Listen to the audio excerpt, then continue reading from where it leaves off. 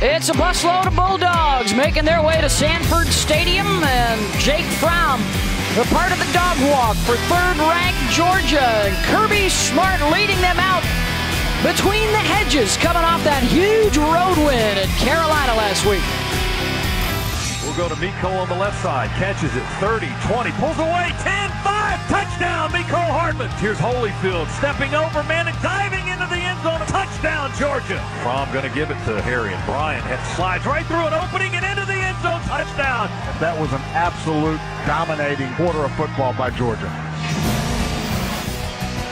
You're watching the SEC on ESPN. And a game that was originally scheduled for tonight moved up to noon due to Hurricane Florence. Undefeated Georgia taking on Middle Tennessee out of Conference USA. And we are ready to go.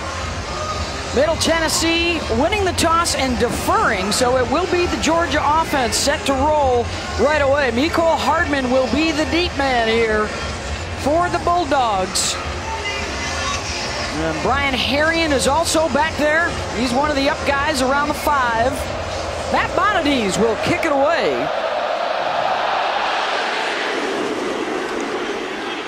And Hardman will let that bounce over his head for the touchback.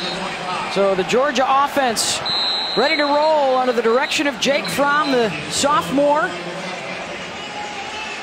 14-2 now as a Georgia starter. I really like this young man. He's done a great job. He really has mastered the playbook, commands this offense, and his intellect at the line of scrimmage, reading defenses, may be one of the best in college football.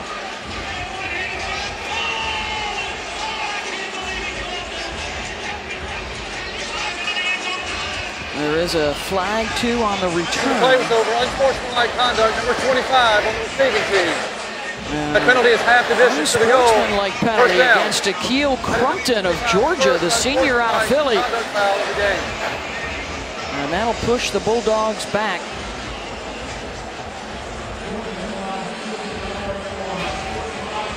One change up front on the O-line with the injury last week to Andrew Thomas, left tackle. The freshman out of Knoxville with his first career start. It's Cade Mays today. And DeAndre Swift offset in the backfield. DeAndre will get the call. One of probably 4 guys we'll see carrying the mail today. And they all bring something special to this offense. Swift is the most complete back, in my opinion. He can catch the ball, he can break tackles, and he can be explosive and break away with speed. So a heavy dose of all the backs today for Georgia with this undersized Middle Tennessee line. A couple of touchdowns on the ground this year for DeAndre. Everybody was able to get in on the act last week on the ground against Carolina. Swift wrapped up by DQ Thomas. It's a pretty solid group of linebackers with Thomas, Harris, and Brooks. Yeah, Harris is the captain, one of their top tacklers on the season early on. He was a former strong safety, was a quarterback in high school, bulked up, and they really like what he brings. He'll be up in the line quite a bit. Middle Tennessee will get linebackers up at the line of scrimmage, try to confuse Georgia up front in those certain situations, in particular third downs. An offside penalty called there against Middle Tennessee.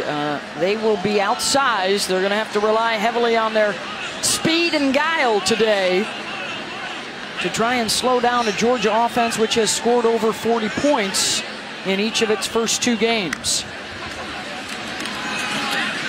More of Swift for the first down. Darrell Randolph with the hit. A look at DeAndre against South Carolina, the 64 yards rushing. And, you know, the biggest thing about him is with yards after the catch in the passing game and breaking tackles. Sometimes when you think you wrap him up, he can break free and make bigger plays. So he is a tough back to bring down. Beth Mullins, Anthony Beckton, Rocky Boyman with you today here in Athens. This is Elijah Holyfield, his first touch, and let's check in with Rocky. Yeah, Anthony, you mentioned earlier about the smaller stature of MTSU's defense. Only one 300-pounder, the nose tackle, 96 Collins. I expect them to, and we've already seen it, lots of pre-snap and post-snap movement trying to confuse that big Georgia offensive line. Penetrating gaps. It's exactly right, Rocky. They're undersized, but if they have their quickness and can hit those gaps, maybe some of those young linemen, like left tackle Cade Mays, a freshman, they could be disruptive. Big hole up the middle. Holyfield breaks a tackle at the 35. A foot race down the far sideline.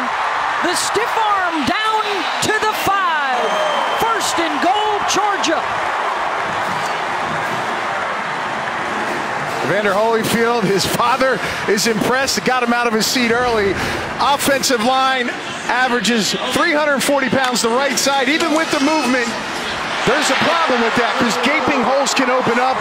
Elijah Holyfield hits it big and gets himself a huge run to start this game. 66 yards behind Kinley and Gilliard in the middle. Watch out. And Anthony, what I saw right there is the defensive line moved, and it looked like the linebackers were confused. That's the problem with movement. As a linebacker, you're not quite sure which gap the D lineman's in, which new gap you have, and I think that's why they got gashed. And you better have that mesh together as a unit, communication-wise, because the big plays will happen because of that movement. He nearly matched his career high for a game with that one rush. Now it's Harrion in the backfield, and he'll come out to make the catch. Lunges down to the 5-yard line. It's going to bring up third and goal. Khalil Brooks was there defensively. It's amazing how deep they can go at the running back position on any down, any distance. I mean, you'd think a guy like Swift would be in the red zone, and Harrion takes the snaps, getting down in there deep. So they have a lot of confidence with their players. Now bring in Swift to do some of the dirty work inside the 5-yard line.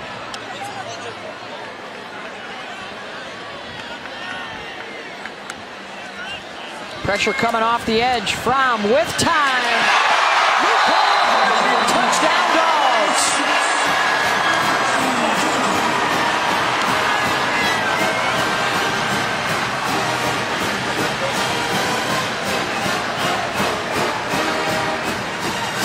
Third TD of the season for Hartman, and Fromm with his 4th touchdown pass.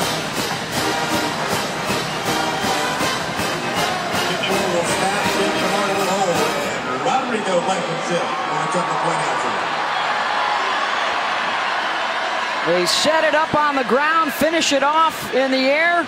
7 plays, 87 yards in 3.5 minutes, and a 7-0 lead for Georgia.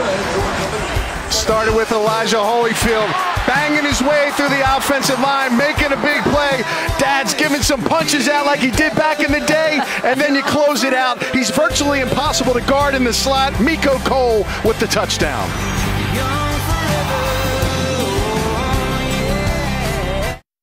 A lot of different parties involved on that scoring drive. The key run, though, Elijah Holyfield, 66 yards to help set up the score from to Mecole Hardman. Beth Mowens, Anthony Becht. We've got Rocky Boyman with us as well. And Georgia, as expected, coming out and showing their strength early. It is. I mean, they have an offensive line that weighs 330 pounds across the board. Gilliard at center, Cleveland at right guard. These guys just punish players up front, and they have a lot of depth there. And the running backs, all they have to do is get through the hole, but they make the magic happen in the second level. And with this undersized Middle Tennessee defense, and they're going to fight hard and they're going to do their best, that will be the biggest challenge as we get especially into the later part of this game.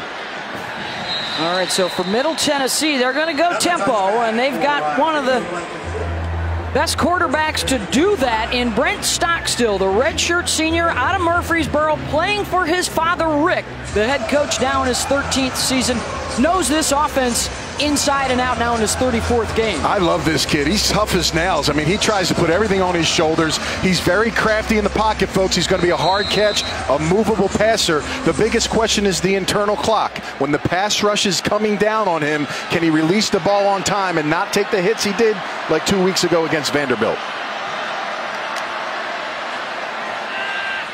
Roll him out, and the left-hander throw to Brad Anderson and a pickup of 5, Rocky. Beth, you mentioned the up-tempo that MTSU does. 2 challenges for Georgia's defense. One, you got to get lined up, because if you're not lined up, they're going to snap that ball and you're going to be out of position. And secondly, it's yards after catch. They're going to complete some passes. This Georgia defense has to swarm and get to the ball. Stockstill will keep. May have gotten back to the line of scrimmage. Jay Hayes and Tyler Clark with the tackle. and defensive line becomes an important part of this team. Losing Atkins last year, that's a big person to replace over the football. Now on third down, does Middle Tennessee have the protection it needs to get the yards needed for first down on this pass opportunity?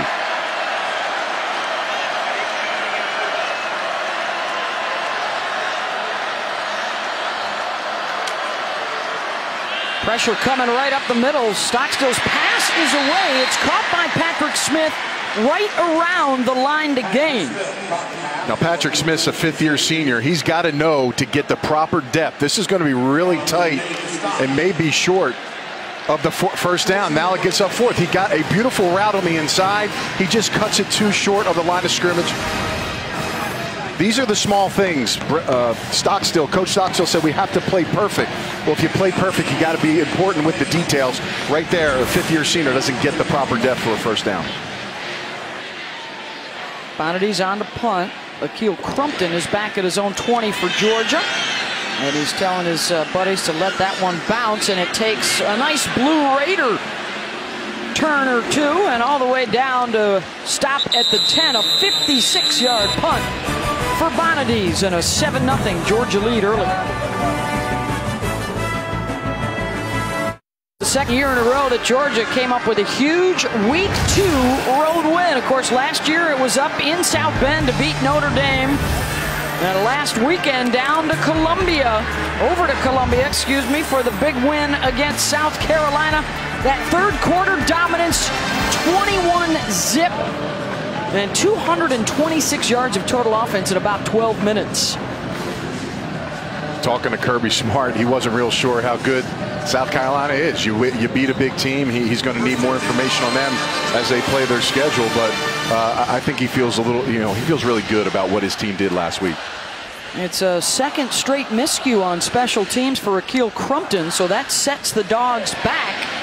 And Rocky, I think you saw put Akil in the doghouse, no? Yeah, that's exactly the right terminology. I was standing right here when that happened. And look, Kirby's message is that play may not hurt us here in this game, but at some point during the season, during a critical time in the game, you don't field that punt. That gives our chance less of an opportunity to win. You got to coach them up on everything, right? When you're as good as Georgia, you're going to find some of the smaller details are the most important, and Kirby doesn't miss a beat, man. Anytime he has a chance to coach up the players, he's going to coach them, and he's going to coach them hard. And Anthony, I'm sure my coaches in the league have told me, I'm sure they told you, it's the little things that lose the game. Everyone talks about the big plays. The big plays kind of take care of themselves. It's those little ones, you don't make them, they get you beat. It's a 3rd and 4 here after the tackle by Malik Mansell.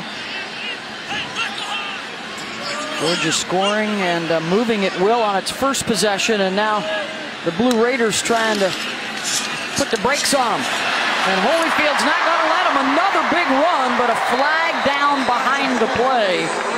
And this may be coming back. 21-yard gain as it stands right now. They had a hold on Mays here on the edge. Holding on the offense, number 77. 10 yards from the previous spot. Replay, third down. That's the true freshman, Beth. He's in place. He's on the outside here, number 77, the big boy. He's going to try to come in. He's going to try to probably hook him in with his left arm. Very clean, easy to see for the official. Just got to keep those hands inside. When you step inside as a lineman and you get him locked in, then you got to pop your body to the left of him to trap him with your body. He tried to do it with his arm, and a good defender will get on the outside of him and make a big play. There's Andrew Thomas, who had started the last 17 games for Georgia. So a sophomore replaced by a freshman. They are still going with 4 underclass O-linemen, but they are big guys, 6'5", over 325, their average. Third down and long from the end zone. Ball is out. And the Dogs able to get it. Ben Cleveland jumps on it at the 2. It was Jamal Jones getting pressure on the quarterback for the strip. We'll taking advantage of the left side, right? Here's Cade Mays. You just made a mistake, son. Now, how do you come back? This is the inexperience. A low, undersized player dips underneath the tackle, and he's able to make a big play. These are the small things that Middle Tennessee has to continue to take advantage of. Nice job by them on that pass rush. Well, we have to punt out of the back of the end zone. Jake Camarda with Ty Lee back deep. Blue Raiders are going to have a short field. Lee down around the 35, a return of 6 after the 41-yard punt. Let's go to the redshirt senior. He's already got his undergrad and his master's degree. One of 7 FBS guys to play for Dad. He's also a heck of a baseball player. And one of 3 FBS players to enter the season already with a master's in leisure, sport, and tourism. You know, he's all over the field, and his dad has coached him well. He's a tough competitor. His father lets him play the way he does every single snap. I compared him to a kid that takes Fun Dip and pours it into a 5-hour energy, Beth, shakes it up, and then drinks it throughout the game, because that's the activity you get from him on the field. Oh, the Fun Dip with the little piece of sugar scoop. Nice. Well, there are the numbers. At active, he is #1 career touchdown passes. Stockstill is. He's #3 active yards. And oh, by the way, did we mention Dad Rick was a quarterback himself in the early days of Bobby Bowden down at Florida State. So it's a family tradition. And you just saw Shaitan Mobley, the running back, 235 pounds, number 44. He's going to be a big back, and they're a little worried about him, Georgia's side, tackling a big back, taking that pound. These undersized speed linebackers of Georgia have to come up big. Do they have the size to get the short yardage on 3rd down?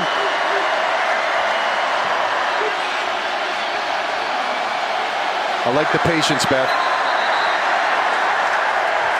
And they're going to call a timeout. Trying to convert to keep the drive alive when we come back.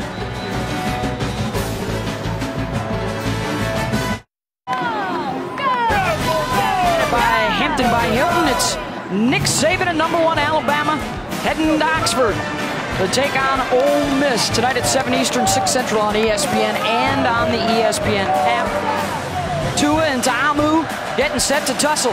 Yeah, you know, Ta'amu's been a very good player. Those 392 yards, Beth, are 2nd in college football right now. He's having a fantastic start to the season. 3rd and short with a D lineman Liggins in at fullback.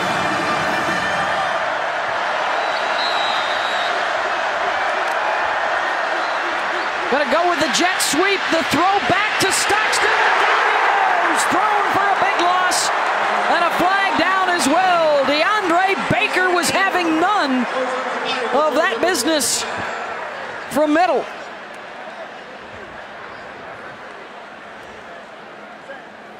Illegal formation on the offense.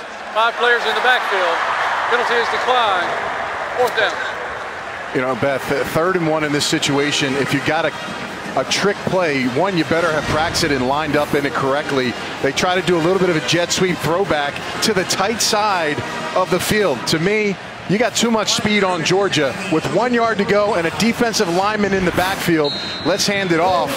It looks like in this area now they may go for it on 4th down or a potential quick kick by the quarterback in this situation, but they have nothing to lose in that situation. But you go from 3rd and 1 to 4th and 9. It's tough.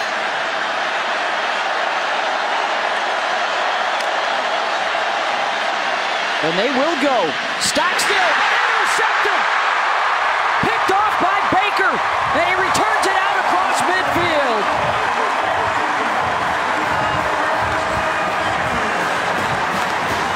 Yards on the return, and how about back-to-back Baker making plays? There's one guy that Stockstill has to be aware of when you attack that side.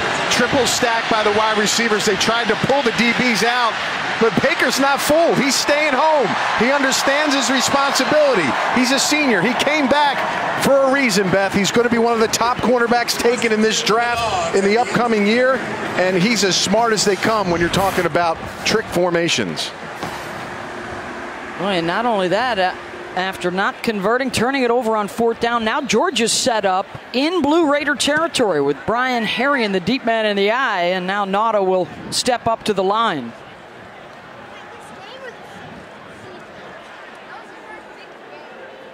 Tyler Simmons comes in tight as well, and Harrion with the nice cutback. Simmons setting the edge for him. Some shake, some bake, and inside the 30 for Brian Harrion and a run of 21. Nice job. Cade Mays getting a lot of activity today. He's blocking down as his lineman shoots. Now he pulls him in and gets his body in front of him. Now he can make the big block on an undersized defensive lineman in Jones, who's 255 pounds. Back to Harrion. Now we got a flag. I think they're going to get the tight end, Charlie Werner, for a hold. Holding on the offense, number 89. 10 yards from the previous spot. Replay, first down. You know, tight ends were of kind of my disposal this week as I watched them for Georgia. Jim Chaney, my former tight end coach with the Rams, he now coaches the tight ends. The one thing about Warner, he's gotten himself out of technique and position with his hands and his feet. He's jumping on players too quick, and he's been getting pushed back, and he has a hold on that play. Has to get better on that. They're short tight ends too, Beth, so he's going to play a major role in this game. Looking to trips right. Hardman, the receiver, screen, and bottled up quickly by Darrell Randolph. Hardman, who has had himself a breakout start to the season. The 59-yard touchdown against Austin Peay, a 34-yard score in South Carolina last weekend. And Randolph's helmet popped off. They're short, Beth, in the secondary. Two safeties are down. They're mixing a lot of players in. You could get burned on one play when your starter's out for a snap. Yeah, they're missing 3 of the 4 potential starters today. We're going to see if James Cook can make something happen. Staying in bounds, coming back at the 10. And they're going to rule Cook out back outside the 20-yard line. But a glimpse of how exciting this youngster can be.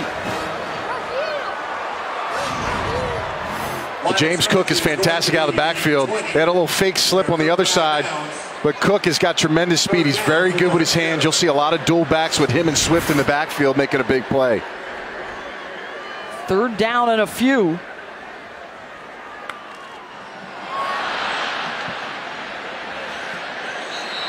Play clock's winding down, and Fromm looked up and pointed at the clock. I'm not sure if he didn't think it had been reset properly, but a timeout called by Georgia.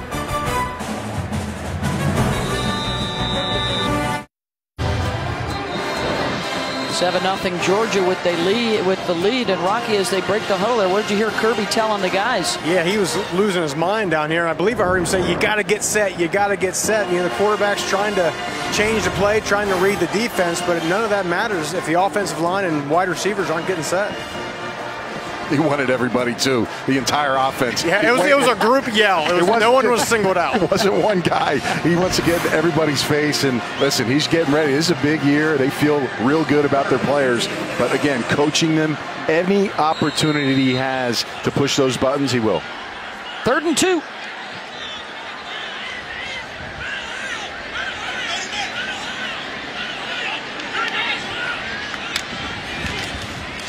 Holyfield, nice cut in the backfield to make a man miss, and he's got the first down to the 10. Slipped right by Chris Melton.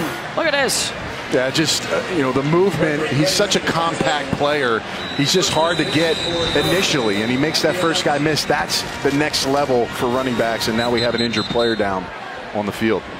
Pickup of 9 on that run with his dad looking on, and unfortunately for the Blue Raiders, this is another defensive back down. They came in today without 4 guys. Darrell Randolph was hurt earlier, lost a helmet. He had to step out for a bit.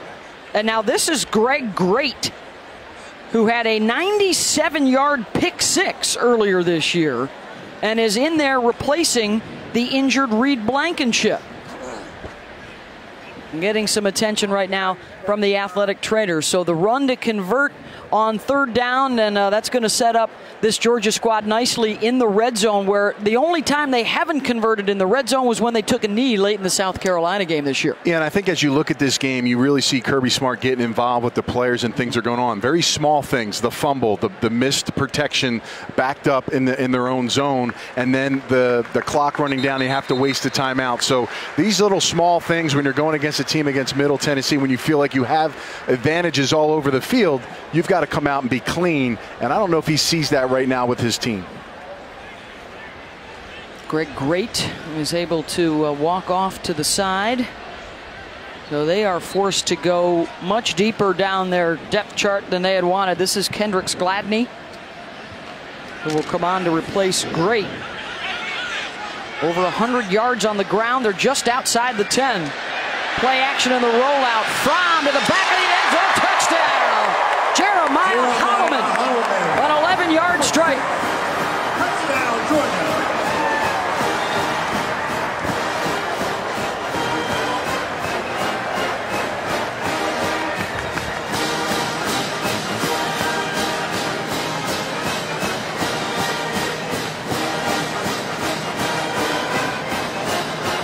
Holyfield, Hardman, Holloman, all making plays here in the first quarter for Georgia.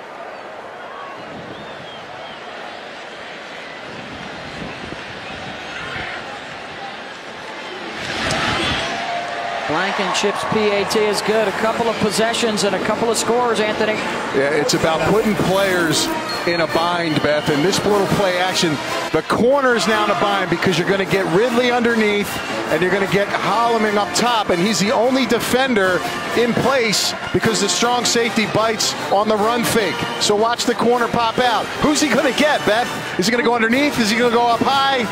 He's too late. He stays in the middle. And that's the big decision. And for the defense, that was Great's replacement.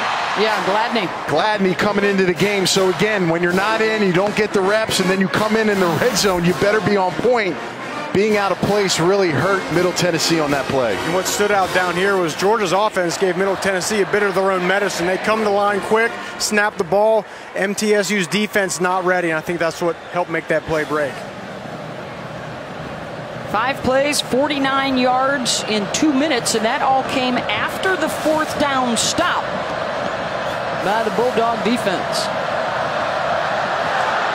Rodrigo Blankenship will boot that one deep.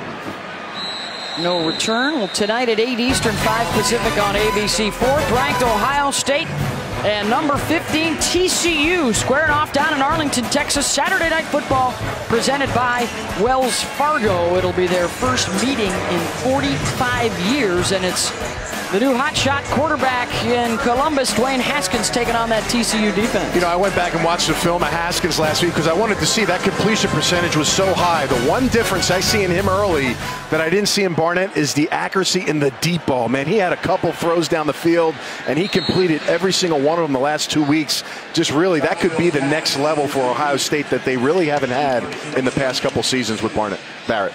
And their biggest test during the 3-game suspension of head coach Urban Meyer. Meyer will be back for their home game hosting Tulane next weekend. Down a couple of scores. Terrell West is now in at tailback alongside Brent Stockstill. And he'll get the carry. And he'll get the first down yardage. Pickup of 8 for West. Think about this, Beth. The first series for Middle Tennessee, they came up short on a completed catch to get a first down. They had to punt. And then the 4th down stop after that. They'll run the quick hitter here to Brad Anderson. Yep, then they decided to do a deceptive play on 3rd and 1 when they just got a big stop on defense on the other side. So again, they talked about they have to play perfect in this game to have success against Georgia. You can't have those mistakes early on in the football game. Stockstill. Back shoulder throw, incomplete. He was looking for C.J. Wyndham, and that'll bring up 3rd down for this Blue Raider offense that's under the direction of Tony Franklin, a name familiar around the Southeastern Conference, a former OC with Kentucky and Auburn, and then Cal.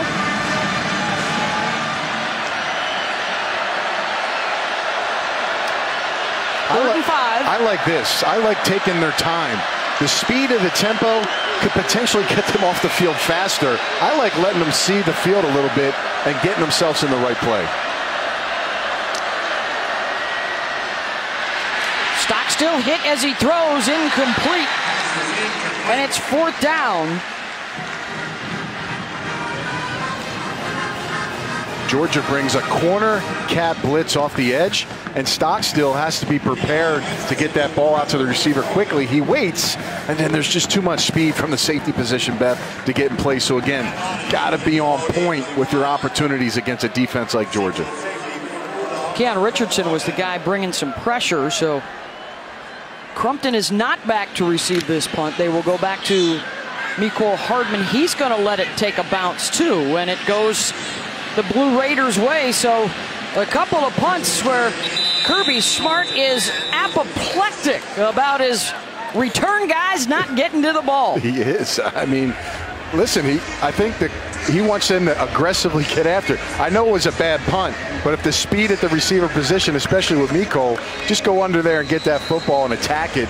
Give up the 20 yards now because of that spin after you get a poor kick by their punter for. And that's the word he kept using, aggressive. He must have said it about 15 times. Go be aggressive and catch that football. And so now they're set back to the 6-yard line after the 52-yard punt, and they will go to the freshman quarterback here, Justin Fields. Now to Kennesaw, Georgia, the #1 recruit in the country, who has had some time in their first 2 games. And the bull rush right up the middle, Elijah Holyfield.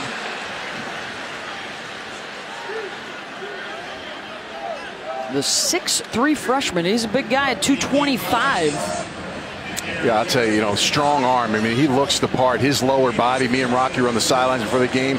We were shocked at the size and strength of this kid, and he understands the protections. They got a lot of them, but he's still growing in that department for Georgia's offense.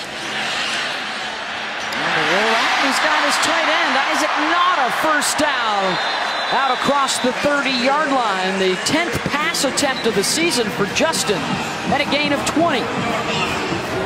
Beth, when you have a running game like Georgia, the position that really gets to take advantage of that is the play actions, the tight ends, because the misdirection coming over the top underneath, those guys can be key role players. And Isaac Nata was a very highly recruited tight end coming out of IMG Academy in Bradenton, and he's got a great opportunity to catch some more balls this season. The #1 tight end recruit in his class, originally out of Buford, Georgia.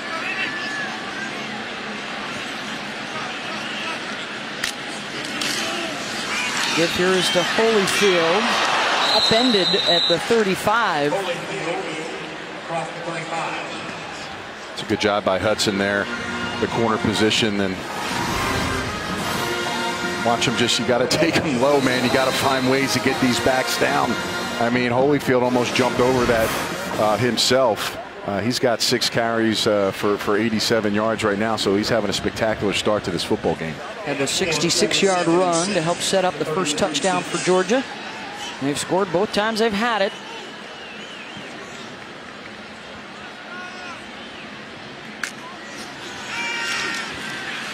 Fields on 2nd down against a 3-man rush. Thought about the run. Now will air it out. Going downfield. It pops up and falls incomplete. Terry Godwin had a crack at it. Coverage by Darrell Randolph. Well, it's about seeing the field, right? Being clear at the quarterback position. And initially his eyes were at the middle of the field. The tight end was there. He came off of it, scrambled a bit. And then he tries to get one down the field with the receiver. Godwin had the DB beat, but it was a little underthrown. Again, when you come off the sidelines, you got to get that ball out of your hands and throw it out there a little quick. Just that timing thing coming off the bench, but he's in this game early. And it was an ineligible receiver penalty downfield because his teammates thought right there he was going to run with it. And then he said, whoop, no, let me see if I can chuck this.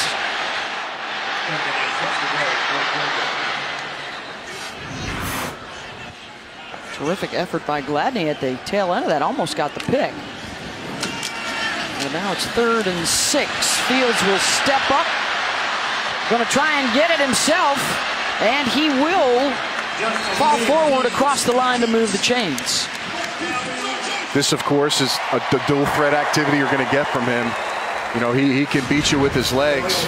But Cade Mace has a little trouble with this underneath technique by the linebacker Harris, and he's able to make some things happen. I mean, he's just a big guy. He's hard to bring down, lower body. He's a special player. That ends the first quarter, and a solid start for Georgia. Couple of touchdowns and the 14-0 lead over the Blue Redders of Middle Tennessee.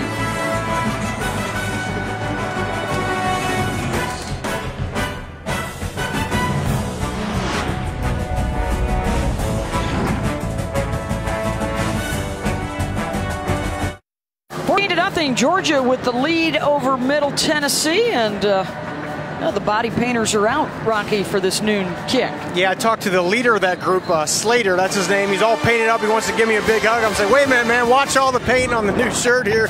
But he told me it's the 21st year for that organization. They have 13 bodies painted, 4 people that actually do the painting. He said they meet at the beginning of the year. They get here 4 or 5 hours before the game and kind of organize what they plan to do.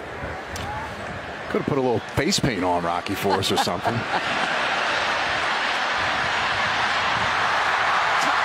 Simmons down the sideline.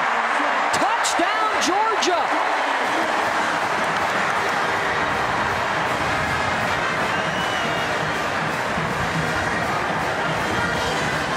"56 yards on the run."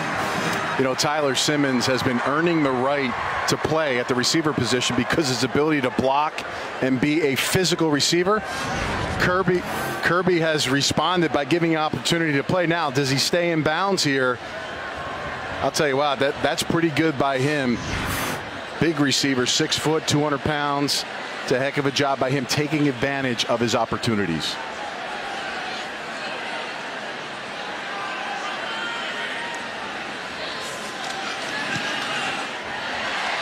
What a start to the second quarter for Georgia. 56 yards for Simmons on the run. Big run. Young players taking their chance, giving the opportunities, making big plays, and the crowd loves it.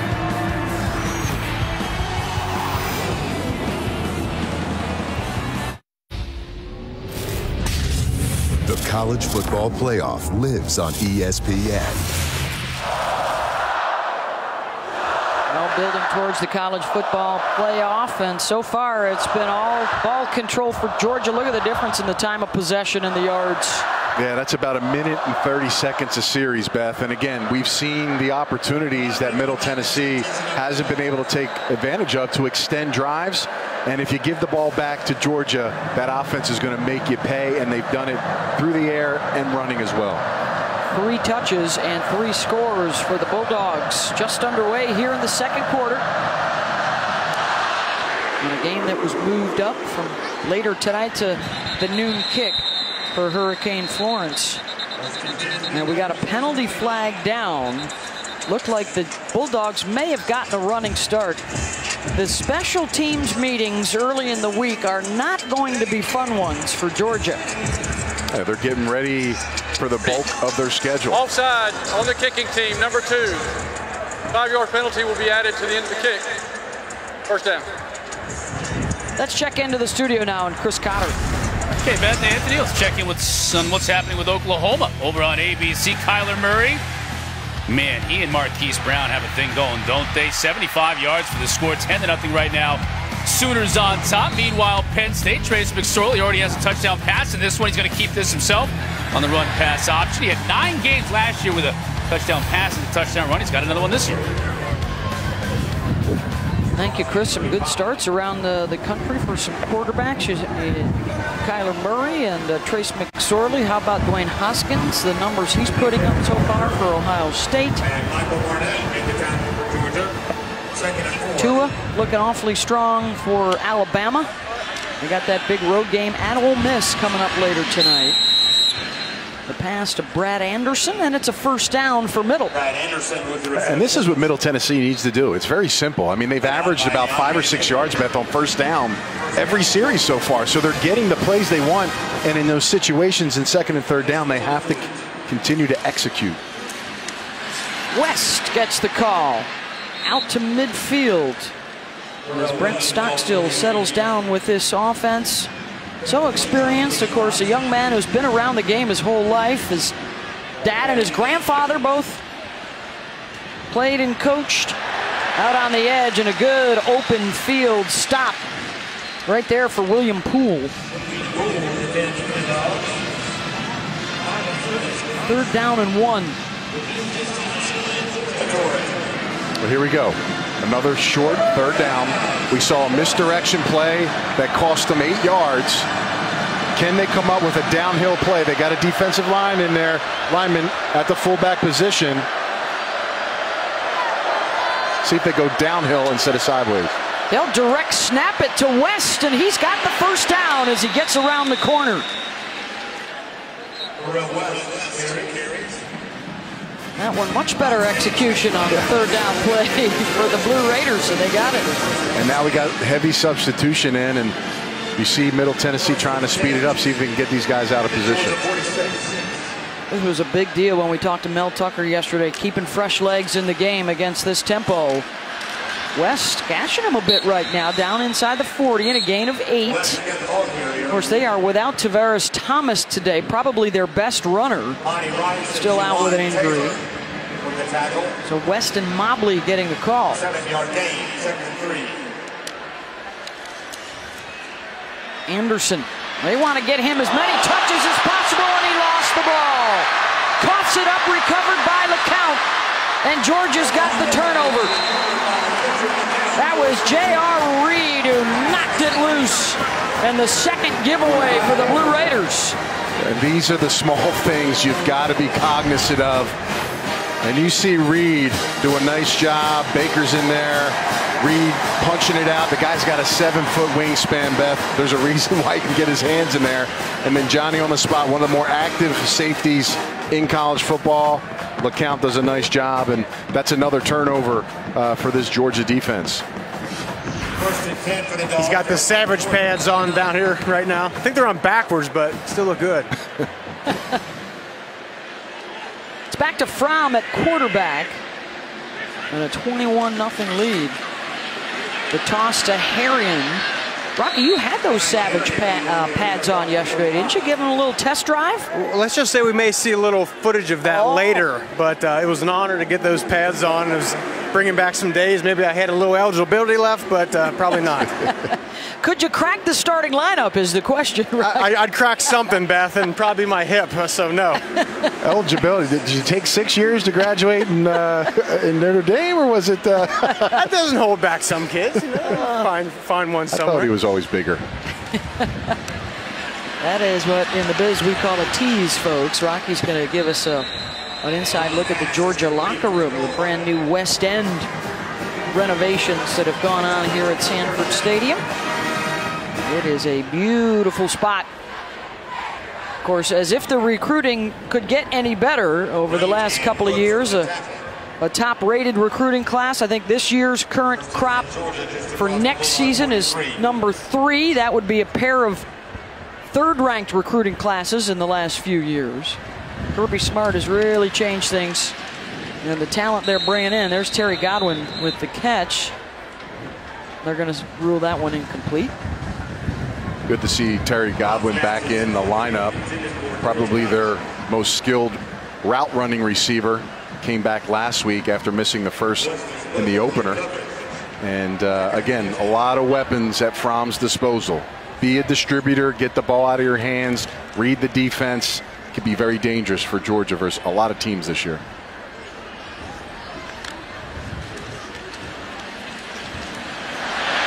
Holyfield muscling his way for another 1st down into Blue Raider territory, and a gain of 11, and Elijah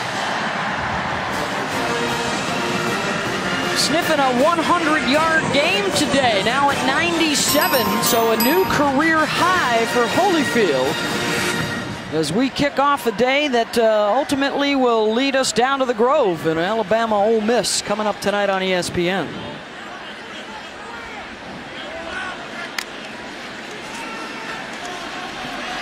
From plenty of time, and Holyfield was turning to see some green grass before he caught it.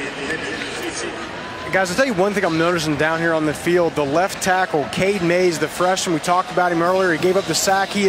Right now, he's a waist bender. He needs to be more of a knee bender. He needs to get that 6'6" frame down a little bit. I see him kind of up on his tiptoes, and especially these smaller defensive linemen are getting underneath his pads. Well, all he knows coming out of high school is out-muscling kids. He was probably the biggest guy on the field when he played. When you're playing the next level competition, Rocky's right. You got to learn to sit back and punch and take on guys with your weight balanced throughout your stance.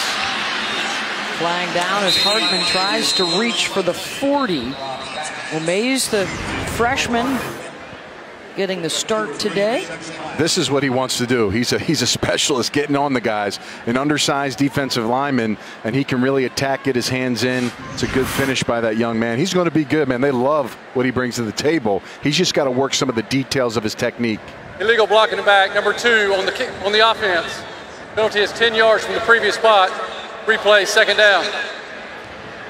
And I think Mays is fine when he's coming out of his stance, comes out real low. So when he's in that pass protection 2-point stance, he has a tendency to play high right now. Well, you got Mays, the freshman, on the left side. Isaiah Wilson, the redshirt freshman, on the right side.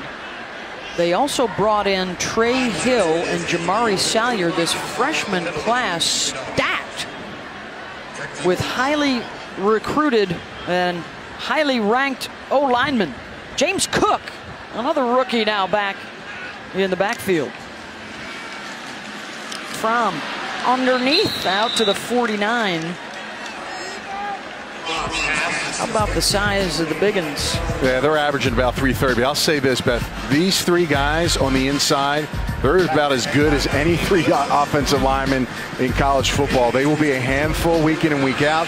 Tremendous finish between the inside 3 players, and they are pancake specialists. Looking for a couple syrup shots, Rocky, after this game for those guys. On 3rd and 16. From trying to make something out of nothing, and down he goes. All the way back at the 43-yard line, Jordan Ferguson and Wesley Bush picking up the sack, their second. Well, all 3 receivers are going out on deep routes, and the Fromm doesn't have an underneath guy because Holyfield right in front of him has to pass protect. Good job in the pocket. Now the receivers have to come back to the ball. You see number 9, Holloman, come back, but they have to do it sooner. And again, no outlet for Fromm because of the blitz pickup by Holyfield. First punt for Camarda. Second, excuse me. Ty Lee back deep. He'll let that go over his head. Inbound into the end zone. 55 yards on the punt. When we come back, that much ballyhooed tease from a moment ago, Rocky's corner in the Georgia locker room.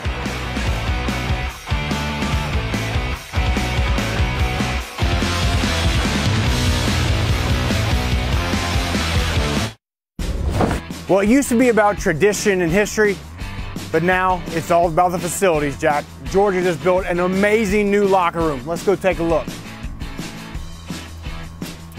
5,400 square feet, state-of-the-art, broken down by position. I wish I still had some eligibility left. Let's go check out the linebackers. Roquan Smith doesn't have a locker, but I think he helped build this place. Look at this. The name is up in lights, a place to hang the shoulder pads, USB ports. The sport coat goes right in there. To be young again. I'm stretched, I'm warm, I'm inspired. Tell Kirby I'm ready to go.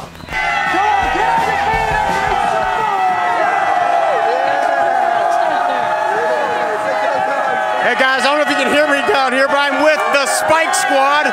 They are fired up. Tell us a little bit about your group here. Man, this is Spike Squad. We're getting loud and proud. We're happy to be here. We got Mason here holding it down too right here. And we're just happy to be here. Hopefully we'll beat Middle Tennessee State again. Very cool, man. Very loud down here. Very ferocious crew. Let's get it out. Let's go. Woo! Rocky looks like he does have a little eligibility down there, getting them fired up here at Sanford Stadium. The picture we didn't show was after he was warming up on that bike to get loose. He actually had to hit the cold tub real quick Oh, and get yeah, iced down. That was awesome. Those are some great facilities. And you're right, Rocky. That's what it's about. These recruits come through. They want to see the glitz and the glamour of the facilities, and Georgia definitely has that. We're going to have a timeout coming up here on 3rd and 10. It's right behind the goal post, and through those doors, the West End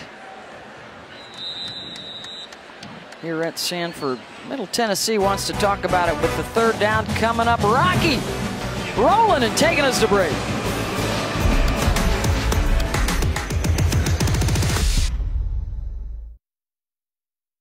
Highlight package of Baker right to the NFL. On 3rd and 1, they try a misdirection play. Guess who's Johnny on the spot? Staying home, Baker. Then he reads the play on the outside, gets an interception down the sidelines, and then one of the biggest turnovers in the game, he pokes out the football, and Georgia gets it. I'll tell you now, it's not about making plays, it's about when you do it, and he's a situational player that gets it done, and he threw those shoulder pads on because he is a savage on the football field. Mel Kiper and Todd McShay think real highly of him, and the possibility that DeAndre could be a top 10 pick heading to the NFL next year. You know, he leads by example. He's a quiet player. He was not a 5-star recruit when he came to Georgia. Just very underrated, built himself up, and he came back, Beth, for his senior year to, you know, he had a chip on his shoulder. You know, they were a play away from winning a possible national championship last year, and they fell short, and he wanted to rectify that this season. Of course, they had Roquan Smith taken by Chicago in the top 10 last year. Roquan had a pretty good debut with the Bears, and it's Mecole Hardman. The cutback at the 30. Hardman taking it the distance. Touchdown, Georgia.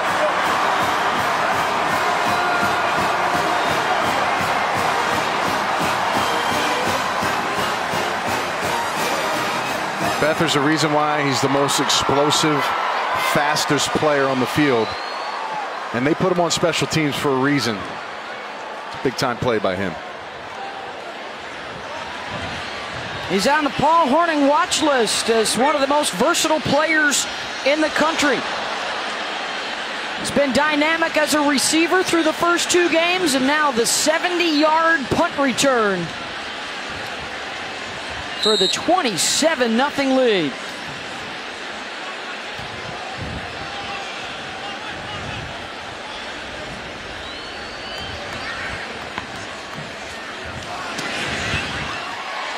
Blankenship, good. Kirby Smart didn't want to see his punt returners letting the ball hit the ground. Be aggressive. Miko Cole took plans into action here, and when you're one-on-one with the punter, lights out, baby. Touchdown, Georgia.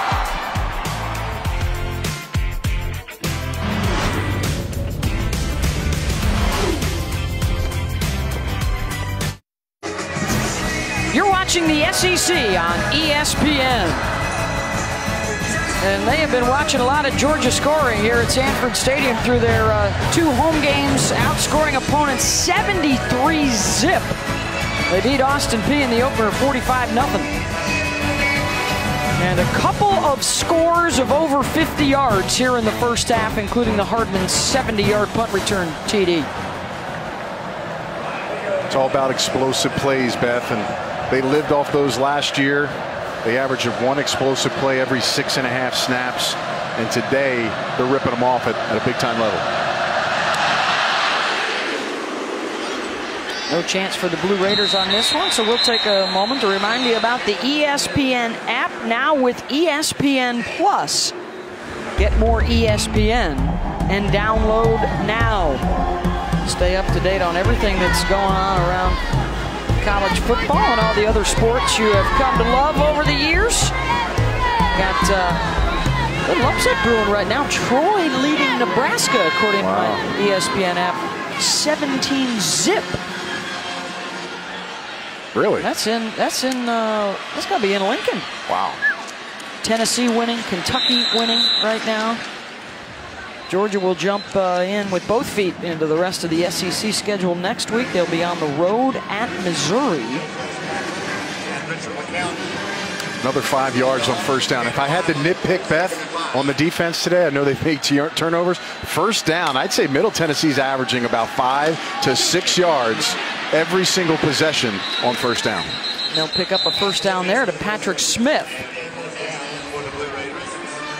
You know, those poignant, big situational plays that Georgia's made today, those are key. You need those kind of plays when you're talking about playing teams like Middle Tennessee, but some of the bigger schools on their schedule. But in the trenches, stopping the run, not giving up easy yards, it's got to get better for Georgia on early downs. I'll run it again with Terrell West. Stockstill in this first half is 10 of 14, 67 yards through the air. He does have the one pick. Playing for his father, Rick, who was telling us the other day on the phone just how much he loves to watch his son compete and to lead this team. And he says, if your quarterback's not tough, then your team's not tough. Well, there's no questioning that with Brent Stockstill out of the gun right here. Miscommunication with the receiver there, C.J. Wyndham. It's tight coverage, Beth. It's tough to get separation. They don't have very, Coach was talking about their fastest receiver. Tavon Salter is out of this game, so they don't have that breakaway guy, but that may not matter against the speed and quickness that they have at the DB position for Georgia. They've only converted 1 of their 5 third down attempts here in the first half.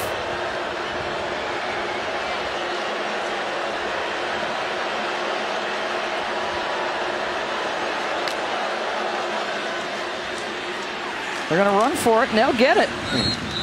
First down with Brad Anderson. They are trying for all kinds of creative ways to get him the football. Out of the backfield as a receiver, he's played both positions for them.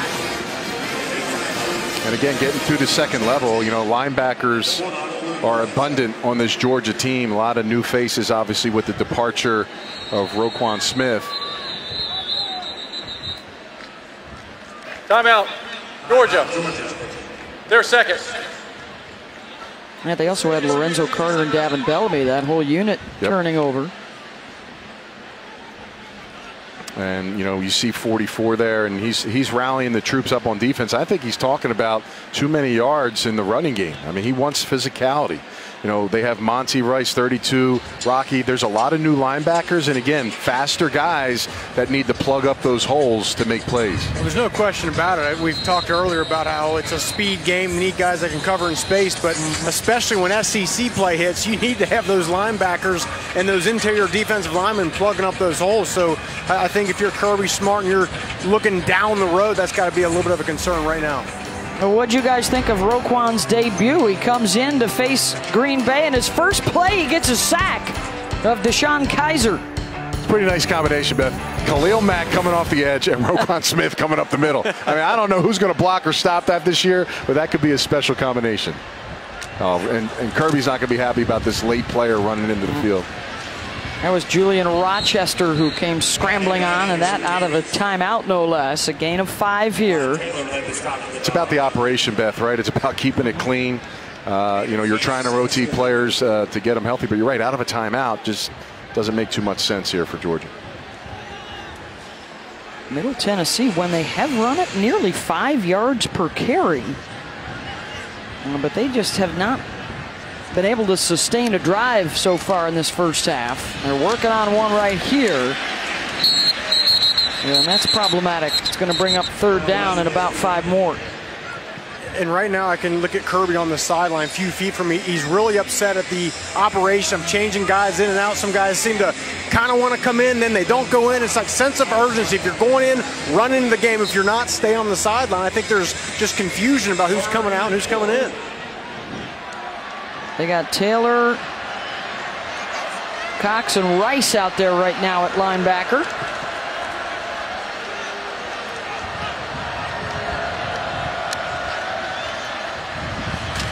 They'll throw it out on the edge. This is Smith, gets a nice block, and away he goes. Touchdown, Blue Raiders, 41 yards. Big blocks by Gatlin Case Tennessee and C.J. Wyndham. Got to be able to pull something out of the tape, right, Beth? Have success for Middle Tennessee. They can get better. It's a heck of a job. We talked about the physicality and the receivers blocking for Georgia. Look at these blocks on the outside. 2 Georgia guys blocked up right here. Gives a wide open lane, and there's nobody home. Untouched for Smith up the sidelines. And again, this is the type of plays they run on offense. Georgia's prepared for them, but still Middle Tennessee's able to make a play. Extra point is good in this season for every field goal and extra point made by participating universities. Allstate will make a contribution to the university's General Scholarship Fund. Thank you, Allstate. 8 plays, 75 yards in under 3 minutes. And it's the 41-yard pass, Stockstill to Patrick Smith for the touchdown. Stockstill talked about that he really likes this team this year within their conference. They feel like they have a really good chance. They've had a lot of success at Middle Tennessee, and they feel like with the leadership of his son, Brent, at the quarterback position, the receivers and the depth that they have, they could just get healthy at running back. They may be able to get better, although they are having a good day today running the football against one of the best defenses in the country. And he said he knew coming in, and we know what hill it is we have to climb here, but one thing above all he learned from Coach Bobby Bowden was to never back down, and they have had success against Power Fives before. Certainly no one as highly ranked as Georgia. In fact, they are still looking for their first win over a ranked opponent, but they got a win against Missouri a couple of years ago, Syracuse last year. They beat Georgia Tech 5 or 6 years ago. You would think playing teams like Vanderbilt and Georgia will get you really started and jump started for their conference play for sure. They still have Kentucky remaining on the schedule. They'll face 3 SEC teams this year. Well, now let's take a look at this week's college football rankings, brought to you by Allstate. #1 Alabama playing at Ole Miss tonight. Clemson and Oklahoma, the other top 10 teams with leads right now.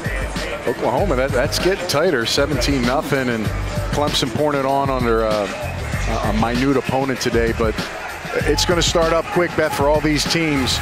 See Auburn, LSU for sure, but next week, conference play starts. A lot of these teams are going to find out what they're made of. 192 yards rushing for Georgia so far in the first half. That's over 11 yards per carry. On the offense. 5-yard penalty. First down. Not a flag for the infraction. So little things, right? We're seeing a little jump offside, the muffin not coming up and catching punts. A lot of things. Kirby's going to be able to coach this team up after this football game, and he's having a nice conversation with Nada. Nada's a veteran of this team, a junior, playing true freshman all the way through. So a lot of experience at that position. From off the punt fake, he's going to go deep down the middle, and it is hauled in by Holloman. Down inside the 15-yard line.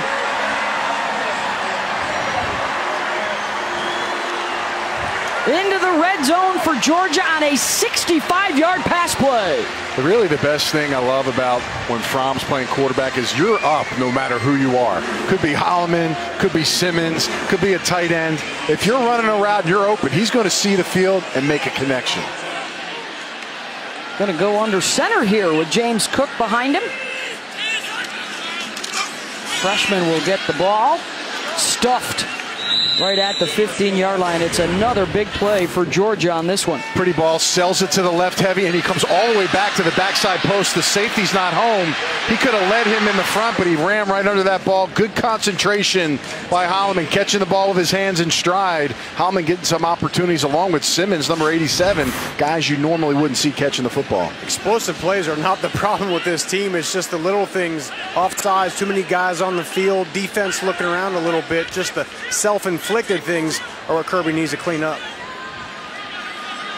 They got it 2nd and 10 right here. A couple of tight ends in there. They'll go to their physical back, Holyfield, for a few yards. It's 6 penalties, by the way, in this first half for Georgia. And that doesn't count a few of the special teams miscues from earlier that Hardman tried to wash away with that 70-yard punt return for a score.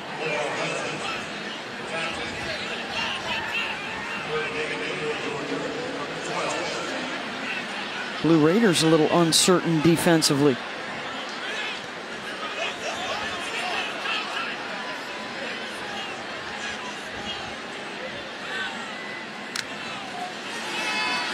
Fromm on third down to the end zone, and Ridley, did he get the feet down? Touchdown, Georgia.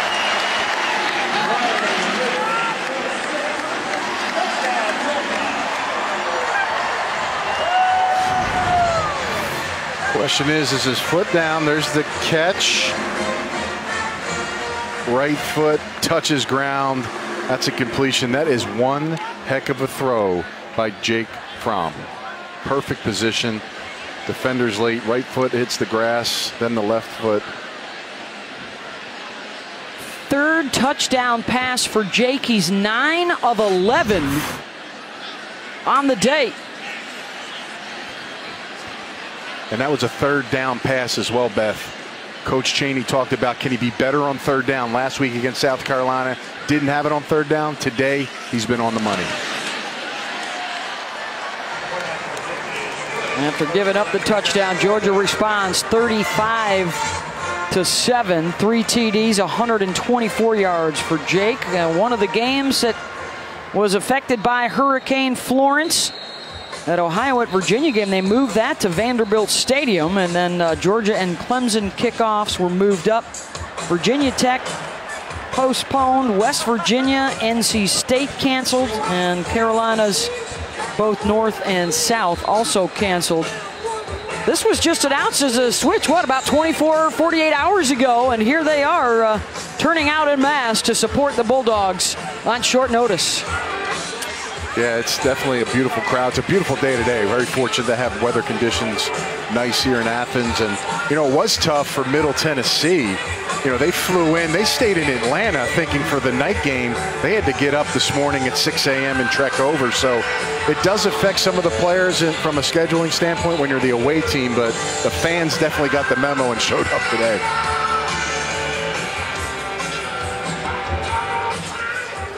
Played for the national championship against Alabama last year. And, of course, the new college football playoff predictor has Georgia right now as one of the 4 teams that would make it this year. And it's been the explosive plays that have been getting the headlines so far today. Yeah, you know, what is an explosive play? Runs over 12, passes over 16. Holyfield started it off on the first series today with a big run down the sidelines. And then Simmons, the wide receiver, gets a little jet sweep and takes it to the house. I mean, great job on the sidelines working it. And then Miko catch the ball. He can play special teams. And when he gets out in front, he can really run. And then, of course, down the field, the accuracy of the ball today, passing the football. Fromm's done a nice job. Great balance by the Georgia offense, getting plays and making it work today. 3 scores of over 40 yards, and then the big 66-yard run from Holyfield, and the 67-yard pass from Fromm. Final 2 minutes now this first half.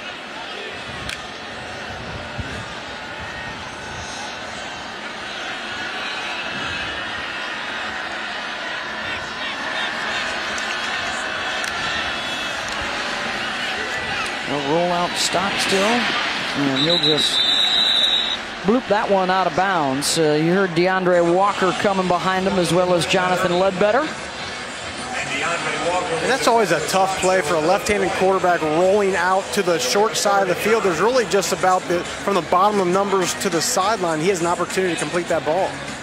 And it shrinks down the field from a route standpoint. It's really just a 2-man route. Those receivers on the left side, they're out of the equation. 3rd down and 9.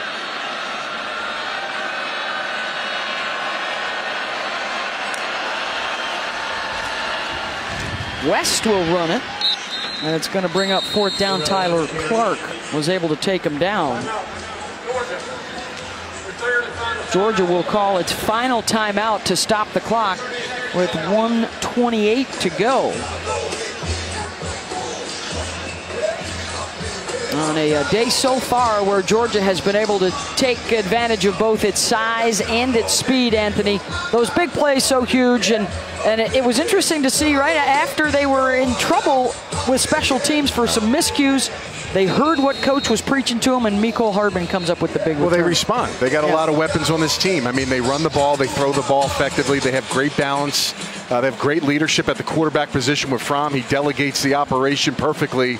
And the defense, again, they have some new guys playing in new positions as far as linebackers, but their secondary is as strong as any secondary, with Baker, who came back for his senior year, Reed in the back end, and LeCount, the strong safety. This team is loaded, and they're going to make another run this year, not only for the SEC, but to try to become the best team in the nation. Yeah, Baker with an interception and a strip that LeCount was able to recover, and can Hardman do it again? Out across the 40-yard line with 1:17 to go on the half. Well, tonight at 8 Eastern on ABC, number 4 Ohio State, number 15 TCU. It's Saturday Night Football presented by Wells Fargo, also live on the ESPN app. That will come your way from Arlington, Texas tonight.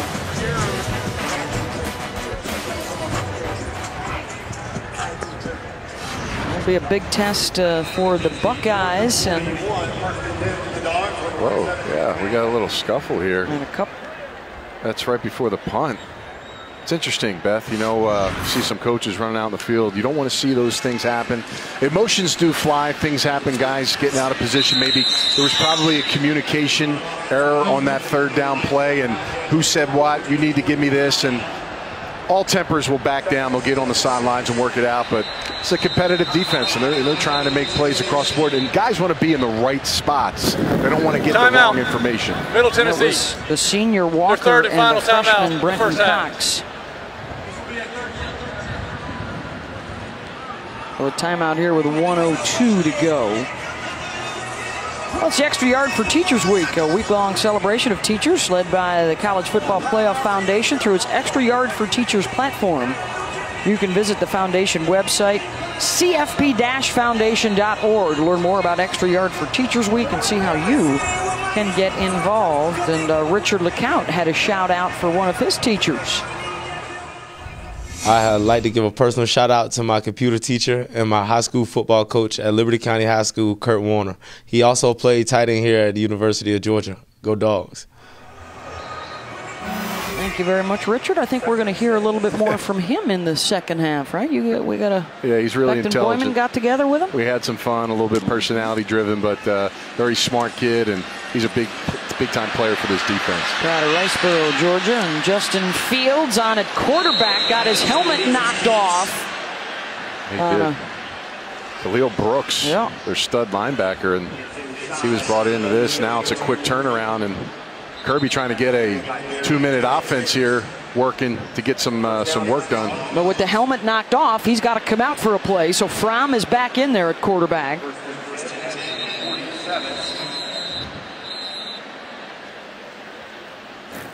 The previous play is under further review. Ruling on the field was a first down to Georgia. And this may be a look at whether or not this was targeting from Khalil Brooks. Yeah, so Fields is a runner, number one. So now it becomes, did you use your helmet in the area of force? And right there, the back of the head. Not only did he hit him in the back of the head, Beth, the helmet comes off.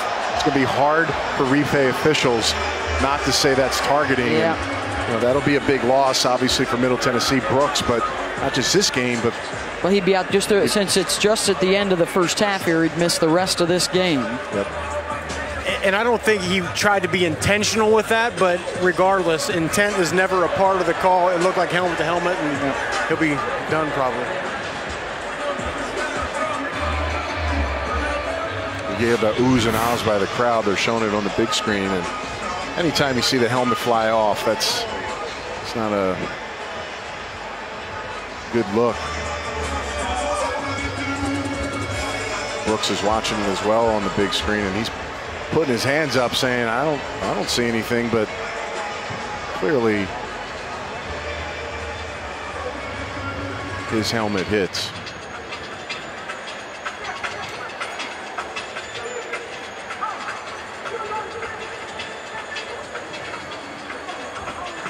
So that changes things too now for Justin Fields, since if it is a penalty that forced caused the helmet to be knocked off, he could go back in without missing a play. After further review, there was a targeting foul on the play, number 6 on the defense. That penalty is 15 yards from the end of the run. Number 6 is disqualified. Number 1 does not have to leave the game.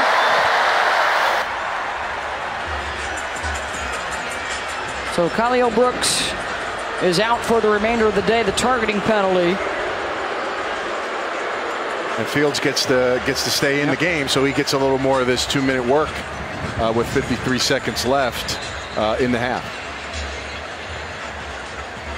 And there is the freshman from Kennesaw back in. First and 10 for the Dawgs following the penalty.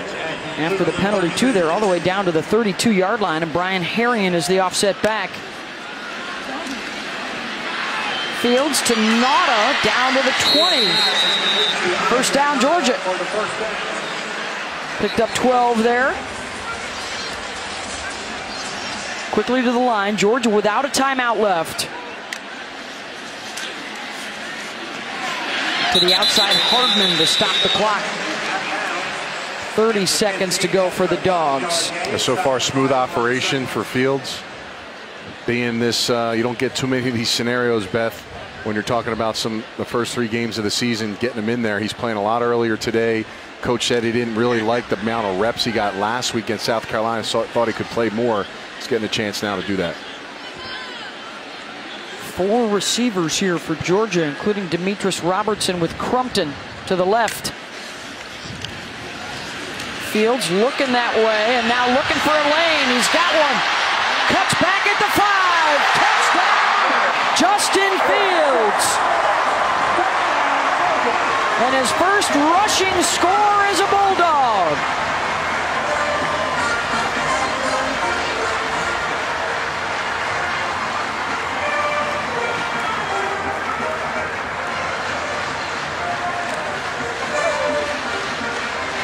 .6'3", 225 pounds, Beth. I thought he was going to lower his shoulder, try to run him over, but he used his niftiness on that one to get in the end zone. Well done, well-driven plays by Fields. 15 yards on the run for Justin. They go 59 yards in just 5 plays and 54 seconds. Hey, you know, no one's open. He's smart with the football, doesn't try to force it. And then can you make somebody miss? With 31, Justin Brown, the corner, comes up and he just gives him a juke. You'll see it here. Again, great protection, just nothing there. He can make plays with his legs. And you got to break down and make a tackle. Justin Fields, it's a well-run operation there, and that'll be good work for the young quarterback for this season.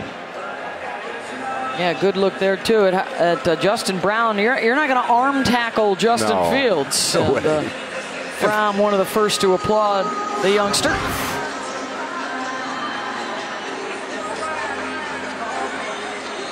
He's so big, man. I'll tell you, we were warming up and we were down the field, and I'm telling you, he's just a big.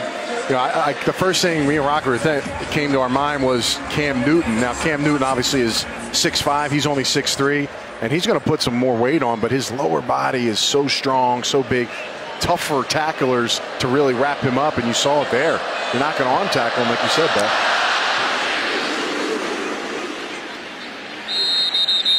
That's 23 seconds remaining in the half for Middle Tennessee. Perhaps a knee coming up as Fields gets on the phone to talk to Jim Chaney. 3 rushes, 31 yards, and his first career rushing touchdown for the freshman out of Kennesaw, Georgia, and the Harrison Hoyas. He was ranked #1 overall, top recruit in the class. Originally committed to Penn State and then changed his mind. And you guys referenced Cam Newton. Well, he played for his 7-on-7 All-Star team over the summer. And the Blue Raiders don't know knees. They'll run it instead.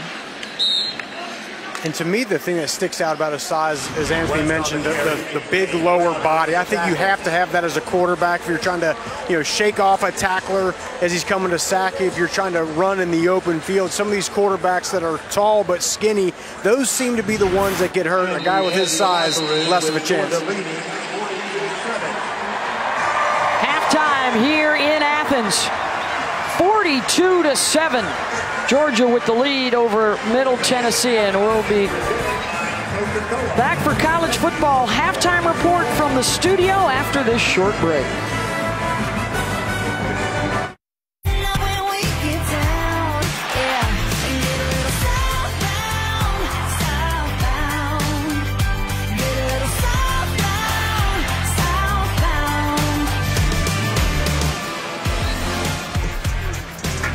Southbound with some new Carrie Underwood for you as we welcome you back to Athens and the SEC on ESPN. Big first half for the Bulldogs on the ground, rushing for over 200 yards. Jake Fromm, 3 touchdown passes in that first half. Special teams solid as well. Nicole Hardman with the big 70-yard punt return for a score. Beth Mowens along with Anthony Beck. They had some issues with game management and the penalties, but other than that, the Dogs looking very much number 3 in the land. Work on good teams always have something for the half, but it's really about unsung heroes, right? We all know the stars, the Hartmans and the Swifts and these guys that make these plays, but why do these plays happen, right? Why do they come down? Well, let's look at it. We're going to break down. How about Kindley here, the left guard? Get the double team and then work up, help his buddy out and get on the linebacker. Look at the gaping hole. Again, somebody doing a little extra. 66 Kindley. Now, misdirection. Because you're selling it hard, hats are down to the offensive line. Look at all the blue helmets running the other way. And now you put defenders in an awkward situation with Holloman being wide open in the back. And then again, the offensive line. We know they can get down and dirty, but can they pass protect? Everybody's in unison. Everybody's in sync. And Fromm with the accuracy to the outside. So, Beth, again, it's not just one guy. It's the team, and I think that's what you want to see out of Kirby Smart and some of the players every single game. How about 6 different guys scoring today in this first half? Fromm looking really good, including the improvement on 3rd down that the coaches were looking for. Fields with his first career rushing touchdown for the freshman. And Holyfield 100 yards on the ground. That's a new career high for him. This offensive line, fantastic. Getting the Dogs 382 yards of total offense in that first half of play. And it's a 42-7 lead Middle Tennessee will receive to open up this second half. Let's check in with Rocky. Yeah, I checked in with Kirby Smart at halftime. One thing he was upset about was the sloppiness of the first half, especially with the changing out of the defenses, with how fast the Middle Tennessee goes there. They got to be able to get guys on and off the field. He said so it's from the coaches to the players. They got to clean this up here in the second half. And Rocky, watch yourself down there because there is another special teams penalty called. They're going to just decline it. Middle Tennessee will take it out at the 30-yard line. They had the Bulldogs for offsides again. Underway now in this third quarter. And the Blue Raiders, they've been all right, Anthony, running the football on first down today. They have, and that's something I'll keep my eye on. Again, it's 42-7. We get it. That's one thing, but Kirby Smart's coaching his football team, and throughout this game on first down, I've seen an average between 5 and 7 yards. That's not good if you're playing teams like Bama or playing teams like Texas A&M. So that'll be what we'll watch here in the second half. And Terrell West with the first down run. Jay Hayes, the grad transfer from Notre Dame, with the tackle. Yeah, for Georgia, you're looking down the road at Missouri and then back home to Tennessee and Vanderbilt, their next 3 games in the SEC. Before that highly anticipated road trip down to Death Valley and a matchup with LSU. Of course, the Tigers taking on Auburn tonight on the road.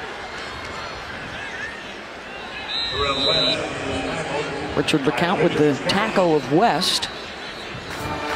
And, their next opponent, Missouri, they're going to find some things that Middle Tennessee has had success on and build it into their new reconstructed offense. Me and Rocky, while you were calling a big NFL game, we were in Missouri last week, so we got to see them firsthand, and we'll get into them later in this game. Yeah, we'll have a little breakdown to preview that Georgia-Missouri matchup coming up. Patrick Smith made the play there. It's going to bring up 3rd down. And running to the perimeter is clearly not an issue with this Georgia team. You see the speed, but yes, continues to be just those things up the middle that need to solidify. And that's that linebacker, Rocky, position for this team. A little thinner, a little more fast, but sideline to sideline, and they're going to be flying around making those plays that they need when that talented running back and really the outside system works well. They'll be in place.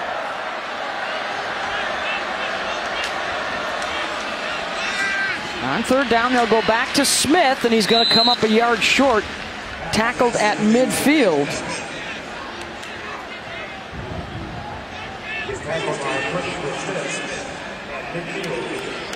Christopher Smith is the guy that made the tackle. 4th and 1. They're going to keep the offense on the field here. And Stockstill doesn't have a play. You see his hands are out. He's waiting for this. Got plenty of time on the play clock. Want to get it right. Again, 4th and 1. You don't want to just go out there with indecisiveness. They're set.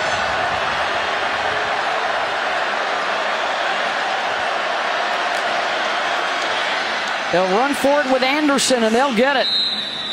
First down, Blue Raiders. And what happens too, Beth, on success in running plays against Middle Tennessee, they spread you out so much, and they put you, some of your bodies get out of the actual box of the play. You see number 30 for Georgia right here on the outside. He's got to get out of the box. So now you have 5 players inside the box for Georgia. That's a favorable run look for Middle Tennessee. Stockstill incomplete. Lunging for that one was Gatlin Casey.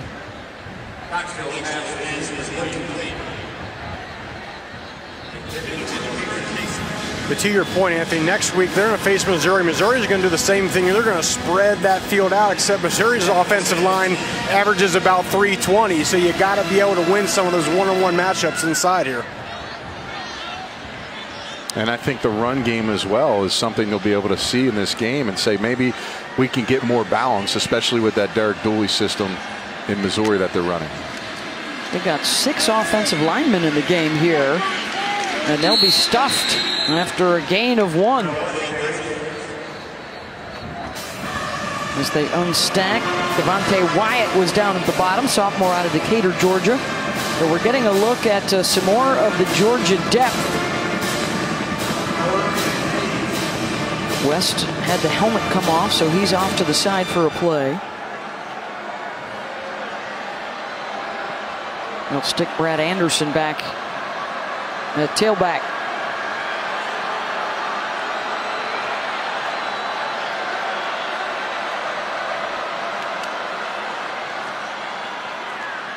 Stockstill looking for the slant, and his receiver Jimmy Marshall literally ran into double coverage. Yeah, he did, and his flare receiver out of the backfield. Watch this, he's going to try to come underneath. Well, guess what? Number 2 was coming downhill because that flat route by the running back was there. That was actually the open play. Stockstill didn't get that read, and it's a wasted down for them. 4th down, and they'll have to boot it away. Crumpton is back at the 10.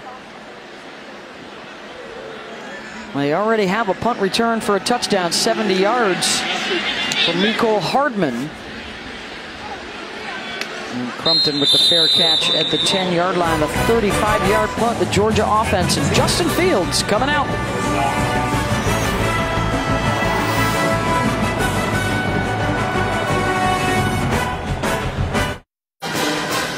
Couple of quarterbacks see action tonight. Jake Fromm, terrific in that first half. 10 for 12 with the 3 touchdowns. Justin Fields with a rushing score. And they've been doing it together today, Anthony. Yeah, it's been a nice combination. I mean, Fields is a dual threat quarterback. There's a reason why, because he can move with his legs. But they're not selling the package deal with him. Fromm obviously happy for him, and Jim Shamey calls down. Fromm's usually picking up that phone, but this time he wants to talk to Justin Fields. And he passes it along. But, you know, is there no better teammate than Jake Fromm? He's the ultimate leader. He's comfortable in his skill set. And, again, getting these plays, valuable time is helpful.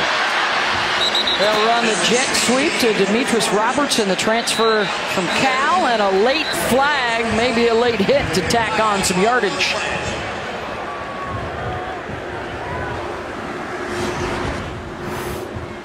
You see Demetrius Robertson right there, and Randolph kind of gives a late push. After the play was over, late hit, number 29 on the defense. Penalty is 15 yards, added to the end of the run. First down. So 23 yards plus here. David Smith, our referee today. You could see by his shirt, by the way, how much the wind is now starting to pick up. We've got some clouds rolling in here to Athens. Robertson picked up 8 from the line of scrimmage to the 48, followed. Fields will throw, and he's got a first down. That's Holloman down inside the 40 and a gain of 14.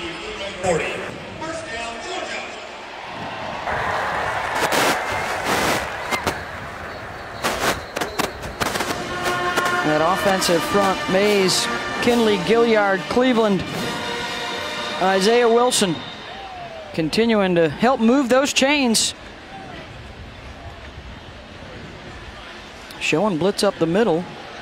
Fields stays on his feet, incomplete. Yeah, you referenced it. Of course, the turnover last year when Jacob Eason started the season at quarterback, got hurt in the opener. Fromm took over, and it helped engineer that huge win at Notre Dame, and that really got things rolling. Ultimately, Fromm at the helm when they win the Rose Bowl, beat Oklahoma in the semis, and then advance to the championship game. And then Justin Fields arrives, the overall #1 recruit. And for Georgia early in the season, as he hooks up with Isaac Nauta, they have had ample opportunity, Anthony, to get both guys in games. Yeah, you never know what happens throughout the season. You know, Fields a very mature player. He's got the size already for sure. He's got a big arm. He won't make the big mistakes, at least early on in this season, as far as trying to force balls in. It's a good job going 1-2 there, trying to get Crumpton on the outside, comes back to his tight end. So, you know, again, he's seeing the field. He's not just we call him dual threat, Beth. He's not just a runner. He's a good passer as well. That line again picks up the pressure up the middle. James Cook with the carry. Freshman out of Miami. He's their speed back. Patterson with the tackle. Dalvin Cook's brother. I'll tell you, man, he's a special player. You know, they talked about some packages they're going to try to use with him because of his ability to catch the football with him and Swift. We'll look for that moving forward this season, but it's a special backfield this year for Georgia. Here's another guy, Harrion, bowling his way down inside the 20. Looks like they'll mark him at the 18-yard line. That'll bring up 3rd and a couple. Be physical, right? Stick your shoulder down. That's a good job by Thomas, too, but two guys battle now. Here's the problem. With a big, ugly start coming down to help out in the back, you got no shot. Cleveland, number 74, is 340 pounds. That's what he was on weigh-in day. I don't know what he is now coming out of halftime, but he's a load at the right guard position. 3rd and short out of the eye here. Harrion got it. Down to the 10.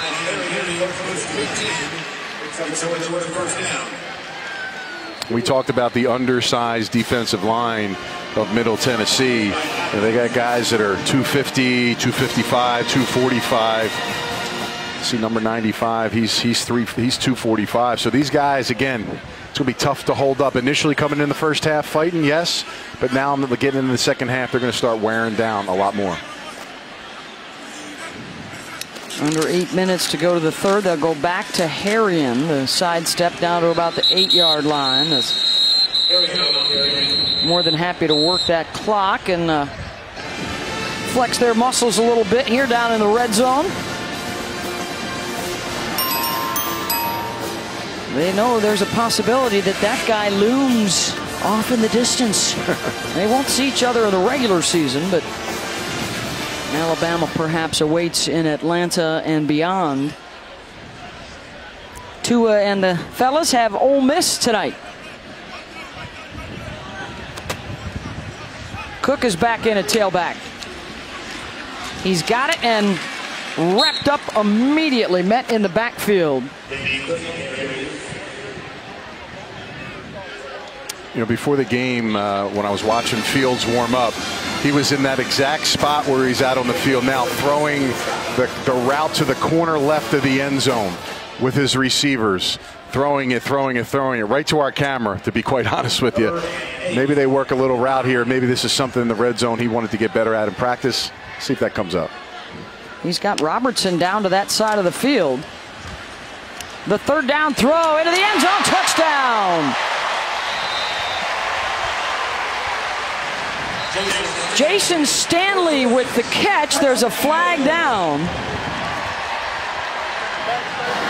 Offside on the defense, number 40. Penalties declined. Result of the play, touchdown.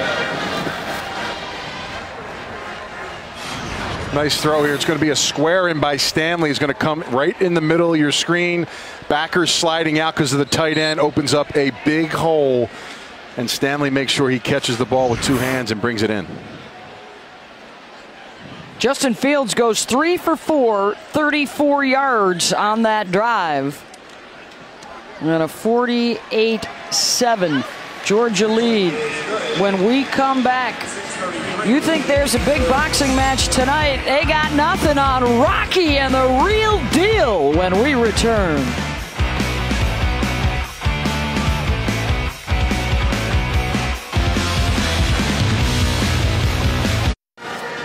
Georgia running back Elijah Holyfield over 100 yards on the day, but I'm joined right now with his dad, the champ, the four-time champ, Evander Holyfield. Evander, look, you've been in some big-time environments in the ring. How does it compare being here at Georgia? It's great atmosphere. Great atmosphere. Now, how cool is it for you to see your son out there having a lot of success?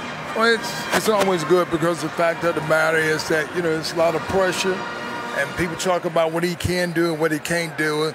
Now he get an opportunity to prove that he can do it. Now, any chance of seeing you back in the ring? Only against Rocky. No, that's my name. Here, let me see what you got. Give me one more jab right there. Oh, there it is.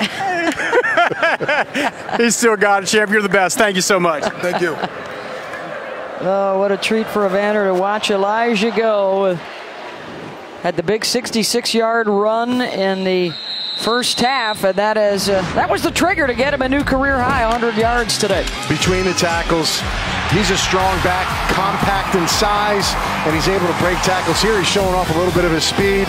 His dad's doing some more jab work on the sidelines just in case he comes back against Rocky. And then here comes his son again in between the guard, the center gaps, and he's a strong, tough runner. And you heard his father talking about proving himself and what he can do. When you have a stable of backs like Georgia does, you've got to consistently go out there and prove yourself. Today he's done that. He got most of those yards in the first half.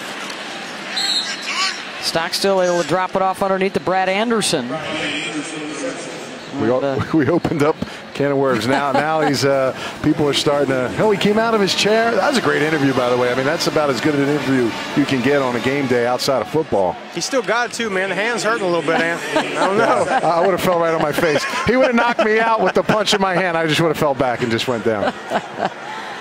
Rocky and the Real Deal. Who doesn't want to talk to a guy that's a boxer named Rocky, right? I mean, that's an easy interview, man. What's your name? Rocky. Trust me, I used that, Anthony. I had to use everything I had to get the champ, but he was a really, really cool guy, really sweet guy. That was awesome. And there's the jab punches, and Rocky, hey, you got a lot of space on that 100-acre farm you got back home, man. Maybe put a gym, a ring, and he can come and train. Hey, Rocky style, get the old chains out and hauling the logs. Get your turtles, Cuff and Link. We'll have a run on third down, and Brent will get it and will not take a dive and ends up taking a hit.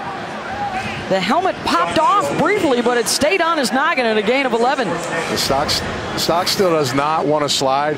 He doesn't even know how to do it, because you see right there, he usually dips his shoulder down, and then look, he's going to take some shots. That's the one thing I worry about him when he plays.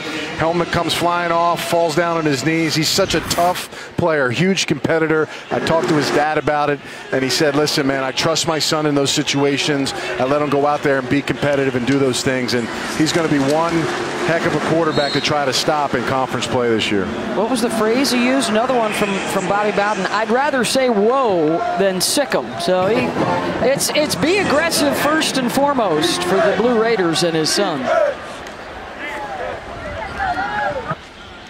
And a stumble in the backfield.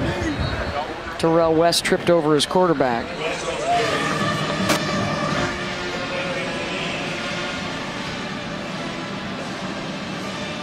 Georgia getting deep now in their roster with players coming in, getting some opportunities to play early on here in the second half. Trying to convert the third down.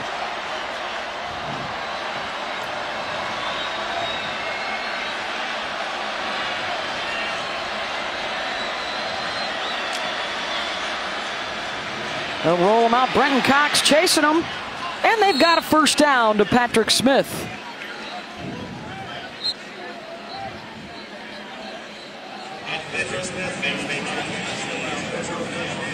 Number 24, Zach Dobson, also into the game right now at wide receiver. The freshman from Knoxville with an absolutely amazing story of perseverance for him and his family.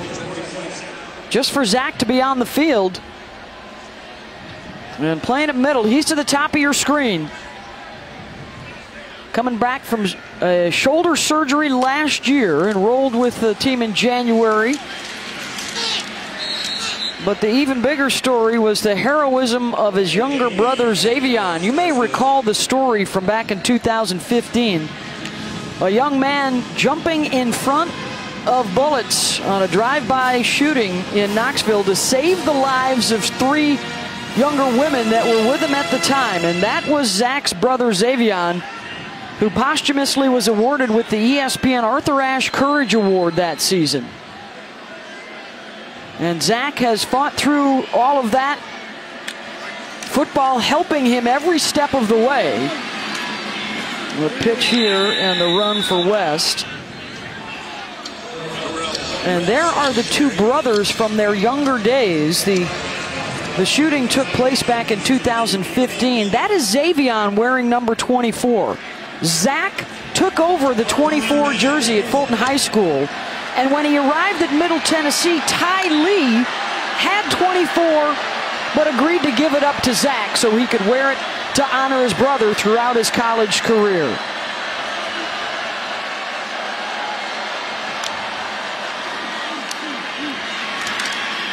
They're going to be close here. And Brent Stockstill immediately turns to the sideline and says, we're about an inch or so short. Let's go for it, as Zach Dobson looks on. Ty Lee, who's the junior from Georgia, Moultrie, Georgia, with a catch in 29 consecutive games now. And they'll get a chance to stay out a little longer. West tripped up by Otis Reese. And these are some of the things that happen now when you get deep into your roster. Are these guys that are not taking snaps that the ones are they getting the mental reps? And those guys that can make plays at this time in the game, I think they're going to move up the list and contribute to this football team. And that's what Kirby Smart is looking for from this crew on the field now.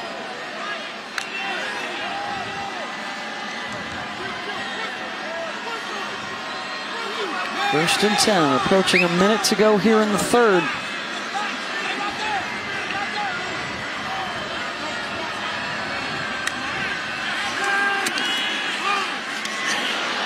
Catch is made down to the 22-yard line. It's Casey.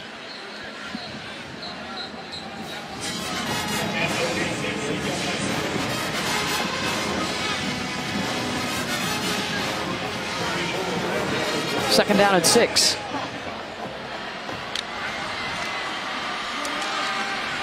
Quarterback keeper. Nowhere to go with it. The Dogs were everywhere, led by Brenton Cox, and it's third down.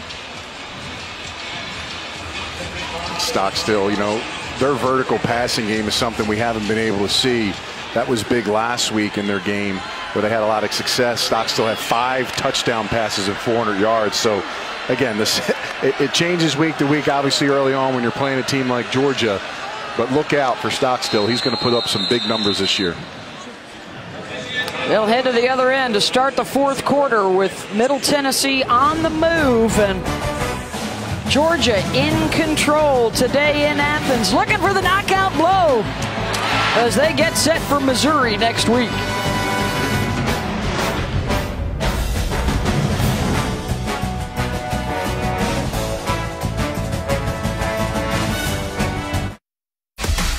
The ESPN app now with ESPN Plus. Get more ESPN and download now. Well, tonight on College Football Primetime, presented by Hampton by Hilton, it's Nick Saban in #1 Alabama down at Oxford to take on Ole Miss. Tonight at 7 Eastern, 6 Central on ESPN and live on the ESPN app. Of course, the Rebels beat the Tide back in 2014, 2015, but Alabama mauled them last year. 3rd and 4 here for Middle. Incomplete. They've really liked Patrick Smith on 3rd down today, but now they're looking at a 4th and 4. You know, Alabama's an interesting team, obviously going against Ole Miss. It'll be your first, real challenge for them, and Tua's been fantastic. I think when I watch him as a quarterback, his ability to see the receivers, get his eyes to the right place, that's where he's kind of advanced himself between Jalen Hurts, and that's what separated him on being on the field. And the one thing, though, that I worry about with him is he takes a little bit of risk once in a while. How much of that can Nick Saban take in those big games? The flag on 4th down into the end zone, incomplete. Intended for Ty Lee, broken up by Eric Stokes. Illegal formation on the offense. 5 players in the backfield. That penalty is declined. 1st down, Georgia. Georgia will take over on downs with the 49-7 lead here in Athens.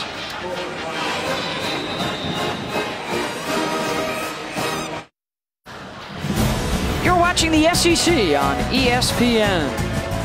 Well in hand for Georgia here in Athens. You can watch a lot of the SEC on television today. Notable, of course, LSU and Auburn. Later tonight, it's Alabama, Ole Miss. I think a lot of people are intrigued by what Joe Moorhead's doing at Mississippi State. They face the Raging Cajuns tonight. And then can Missouri stay unbeaten on the road against Purdue to set up a big showdown with Georgia in Columbia next week? And we've got a new quarterback coming in. It's Matthew Downing for Georgia to start out this 4th quarter. We'll hand it off to James Cook. Take the backfield for a loss. LSU, Beth Burrow in the football game against Miami had a nice game, right? I don't know if I'm buying him quite yet. He had some nice throws, but he was a below 50% passing percentage, and he's going to have to deal with the defensive line of Auburn in this game. And this is, I think, a big statement game for LSU. I know Miami was a big kickoff game. We're not sure where Miami is, but LSU, Auburn, we saw Auburn against Washington. That was a blow-for-blow battle, and we'll see how he deals with it. Ontavious Russell at the D-tackle position, he's going to have some players in his face. Can he make those completions and move the football? And Anthony, Joe Burrow's facing an Auburn defense hitting on all cylinders. 9 sacks and 6 turnovers on the season. Those boys are coming. Yeah, that's a high-scoring Auburn team, too, averaging nearly 500 yards and right at 42 points per game. Led by Jared Stidham. I think we saw Mizzou, Purdue on that board. I mean, listen, next week, Georgia has Missouri, and Mizzou's going to have to come out and finish the deal. They have expectations as well this season. We got firsthand glance of their offense, and Drew Lock, one of the best quarterbacks in the country. This is a matchup, at least offensively versus defensively. I'm intrigued to watch next week with Mizzou, Georgia. Running the screen to Cook. The nice cutback, and he's got some green grass out across the 40 at a 1st down. A run of 24 there for James after the catch. A lot of speed out of the position. Cook is very good catching the ball. Good job tracking, and he's got great vision. He showed that in week 1, and he's doing it again. He's just an elusive back. And the stable is full for this team, and they all do different things, but they do it at a very high level. And they are replacing 2 studs now. Nick Chubb, Sony Michel, those are no slouches. 1st round and top of the 2nd round draft picks. So a lot of big shoes to be filled, but they feel really good about their position. Couple of catches, 37 yards for Cook. Now it's Prather Hudson who will get a carry. Gains 1. Prather Hudson on the carry for Georgia. And Anthony mentioned the running backs. What a weapon to have as you get into the end of the 3rd quarter, 4th quarter, as you get into SEC play, just to bring in those fresh set of legs, especially now with linebackers being a little bit more undersized these days. That's a tremendous weapon.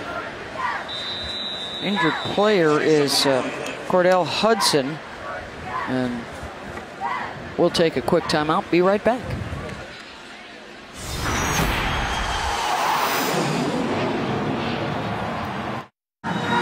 Zaga checking out the action today in Athens, stepping outside of his air-conditioned doghouse. I think Rocky was, oh, now they're shutting the door, but he can still see the field from that vantage point. I think Rocky checked that out. Well, I did, Beth, and what you can't see probably is there's a big bag of ice in there, so it's air-conditioned and a bag of ice. He's the only person on this field that's not baking right now. I guess my one question is, how is the booth not air-conditioned and the doghouse is? Hey, I'll go take priority, okay? First and foremost, the toss, Kieris Jackson, freshman out of Fort Valley, Georgia, one of the top wide receiver recruits in this last class, Peach County High School. And we've got another injury.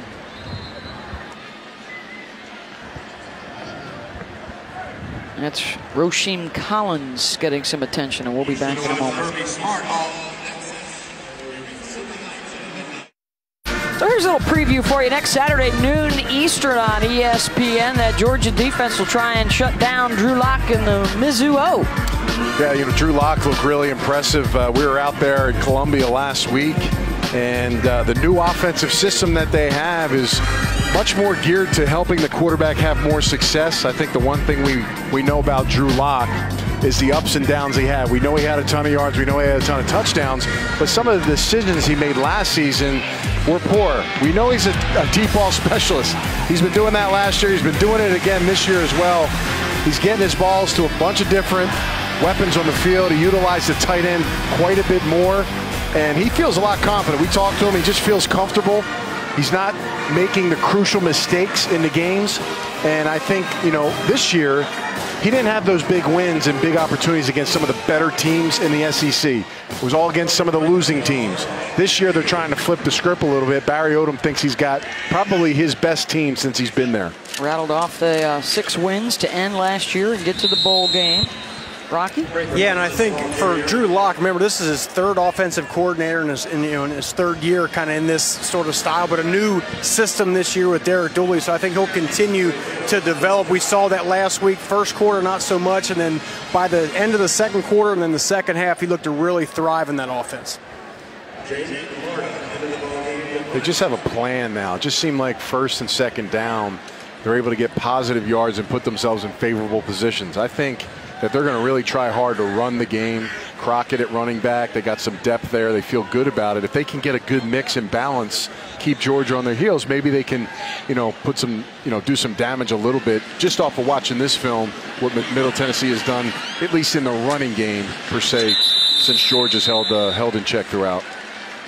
49-7, Georgia with the lead. Middle Tennessee with the ball when we come back. Tonight after Washington and Utah wrap up on ESPN, be sure to stick around for Sports Center with Stan and Neil. They'll have Kirk Herbstreit joining the show after the Ohio State-TCU game. All the moments from around the country and reactions to the Canelo Triple G fight. Sports Center at 1 a.m. Eastern. Big story around college football so far today is a Syracuse 20-0 lead over Florida State. They are almost into the 4th quarter in the Carrier Dome as the problems continue for FSU. Here is one of their former quarterbacks, Rick Stockstill.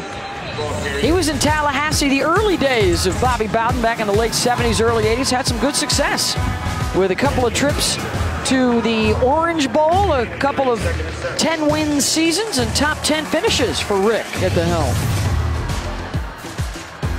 There he is in action. Look at that dual threat right there. A little targeting penalty at the end, and you got the old school wristbands, sweatbands going. Looked a little tired there as well on that play.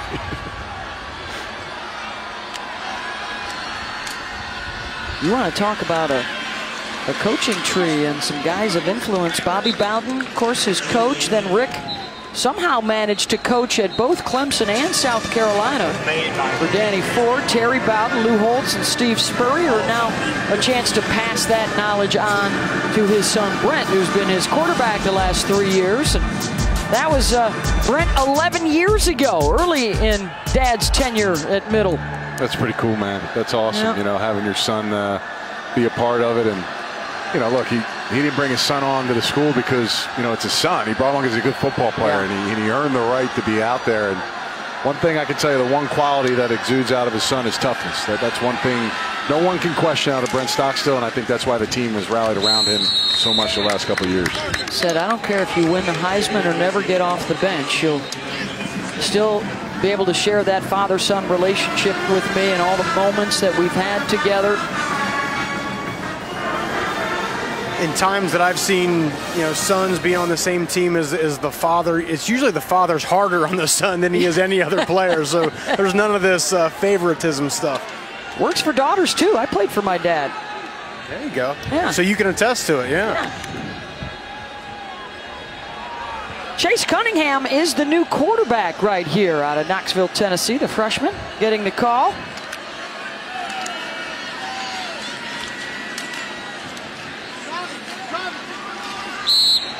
Other upsets that are working on right now. Troy is leading Nebraska midway through the fourth quarter.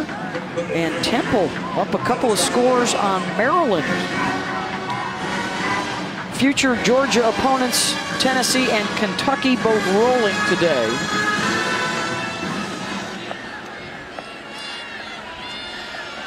Notre Dame has taken the early 3-0 lead over Vandy.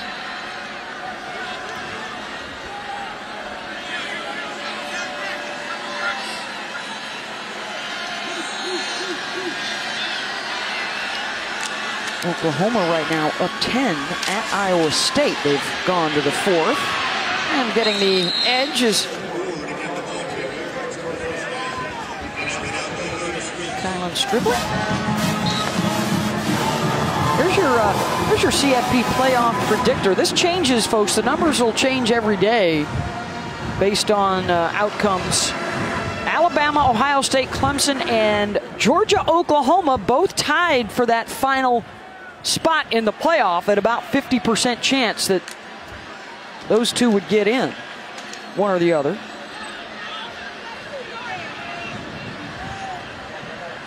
Auburn was down there at 10%. That could change a bit, though, based on the LSU score. And they probably had the best win so far early in the season, Beth, against Washington. But they do have an intense schedule throughout the season. So, you know, we'll see what happens. I think we still need to learn a lot. I know those percentages look good on our graphics, but these teams got to start getting into the SEC schedule, start getting into their own schedule. Oklahoma right now getting into their schedule. They're getting a close one with Iowa State. So you just don't know. Any given Saturday, a team can step up and give you their best game, and you got to be ready for it.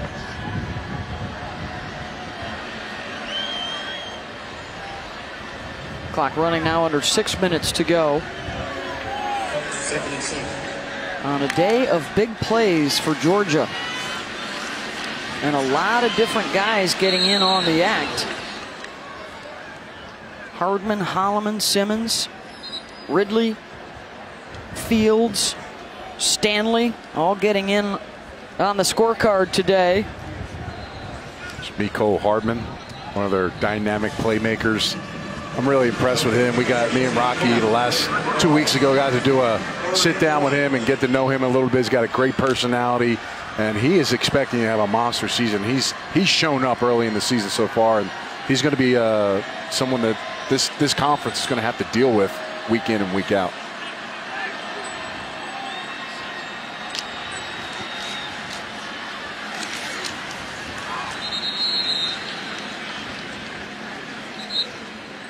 Looks like they're going to have the yardage for the first down. And Anthony mentioned Mecole Hardman.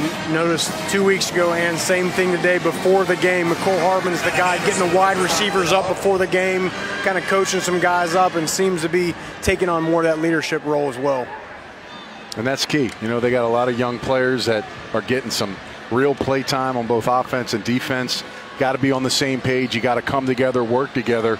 you know, those 5-star, 4-stars freshmen in sophomore that come on the field, they got the talent. It's buying in, understanding the system, doing the right things on game day when their number's called. And if they can get that going and get those talented players as well as the guys that are here, that's huge. Well, this week on Monday Night Football, Russell Wilson and the Seahawks are in Chicago to take on Roquan Smith and the Bears and Khalil Mack. Coverage begins at 6 Eastern with Monday Night Countdown served by Applebee's. Followed by the game at 8:15 on ESPN. Oh, boy. That was a lot of fun last week watching the Darnold debut with Brian Greasy and Laura Rutledge out in Detroit's Jets. Jess got the big win. What a game. Your Jets, Anthony. I'll tell you, Sam Darnold has been impressive. It's tough to come in and play quarterback as a rookie. And that performance, and even coming back from the pick 6, Beth, I mean, you were probably as shocked as I was. That's about as bad as it could go on the first play of your entire career on game 1. And that was every Jet fan on the first play of Sam Darnold. Kind of. You know who else threw a pick on his very first pass attempt? Brett Favre. Pretty good player. So yeah, that may not be bad shoes to follow. Jameis Winston as well. Jameis as well. That. Yeah. So you guys had plenty of ammo to back that one up, which was good. Good work. And you know, how was Brian? Was it tough getting acclimated? He was no tight end, so it was a little different perspective that he was, calling the game from. He's no linebacker. Brian was my roommate with the Bucks, and I gave you a lot of dirt on him. I kept it to myself. I'm a good team player. Shared all that behind the scenes. Guys, to add to that list, I recall Andy Dalton in his first preseason game threw a pick. I live in Cincinnati, and those things stand out. Can we get that back shot again? I could have sworn I saw Andy Dalton on the field right there. Redheads, don't back the bus never mind. up I'm over sorry. other redheads. Come on, man. I get confused for him all the time in Cincinnati. Just don't ask if I'm him when it's like 12:30 and I'm leaving the airport, because they play at 1, okay? I'm him if you're buying me a beer. Is that what you're asking That's me? right. If it works out to my benefit, then yes, that's me. Just toss Rocky a football. Once he throws it, everybody gets the picture. Correct.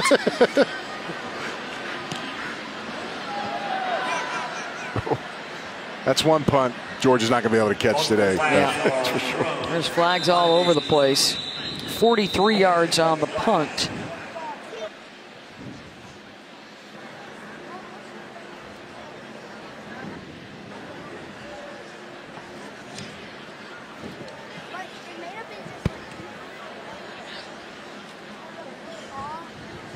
Crumpton, Philly kid, him and Swift, 2 Philadelphia products, expanding the recruiting tree. I like to see that. Oh, the footprint is wide. It's everywhere now for Georgia on the recruiting trail.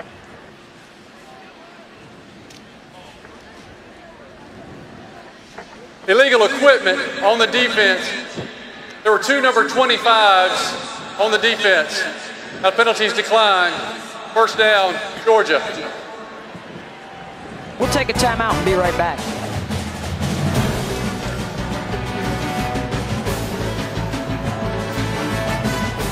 We'll kick off your week 2 of the NFL Sunday at 10 Eastern on ESPN. It's Sunday NFL Countdown presented by Snickers. Who had a better week 1 than James Conner? A closer look at his incredible journey to the Pittsburgh Steelers. Plus, you got Mossed. Randy Moss with the week's best catches, and as always, it's available live on the ESPN app, so you can watch it anywhere you go on your Sunday morning. Under 2 minutes, they are sticking it out to the end. In a 49-7 Georgia lead, they will go to 3-0, and a big road trip coming up at Missouri next Saturday. And that's already set for ESPN at noon Eastern. So actually it'll be 11 a.m. local when the Dogs get out there. Fromm with the 3 touchdown passes in the first half. Justin Fields, his first career rushing touchdown. Mecole Hardman with a punt return TD today. And the defense holding Middle Tennessee to just 7 points.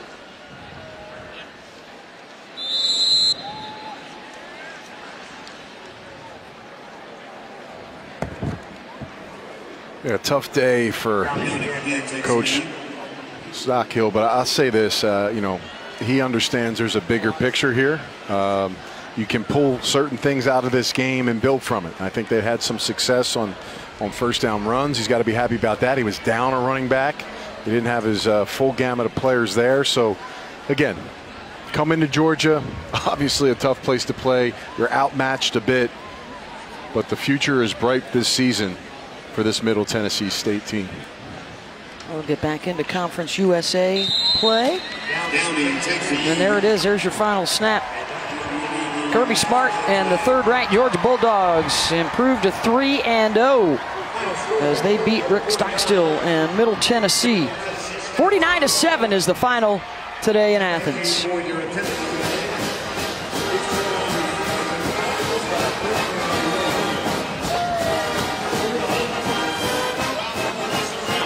Final seconds ticking away, and we'll take the break and be right back in a moment.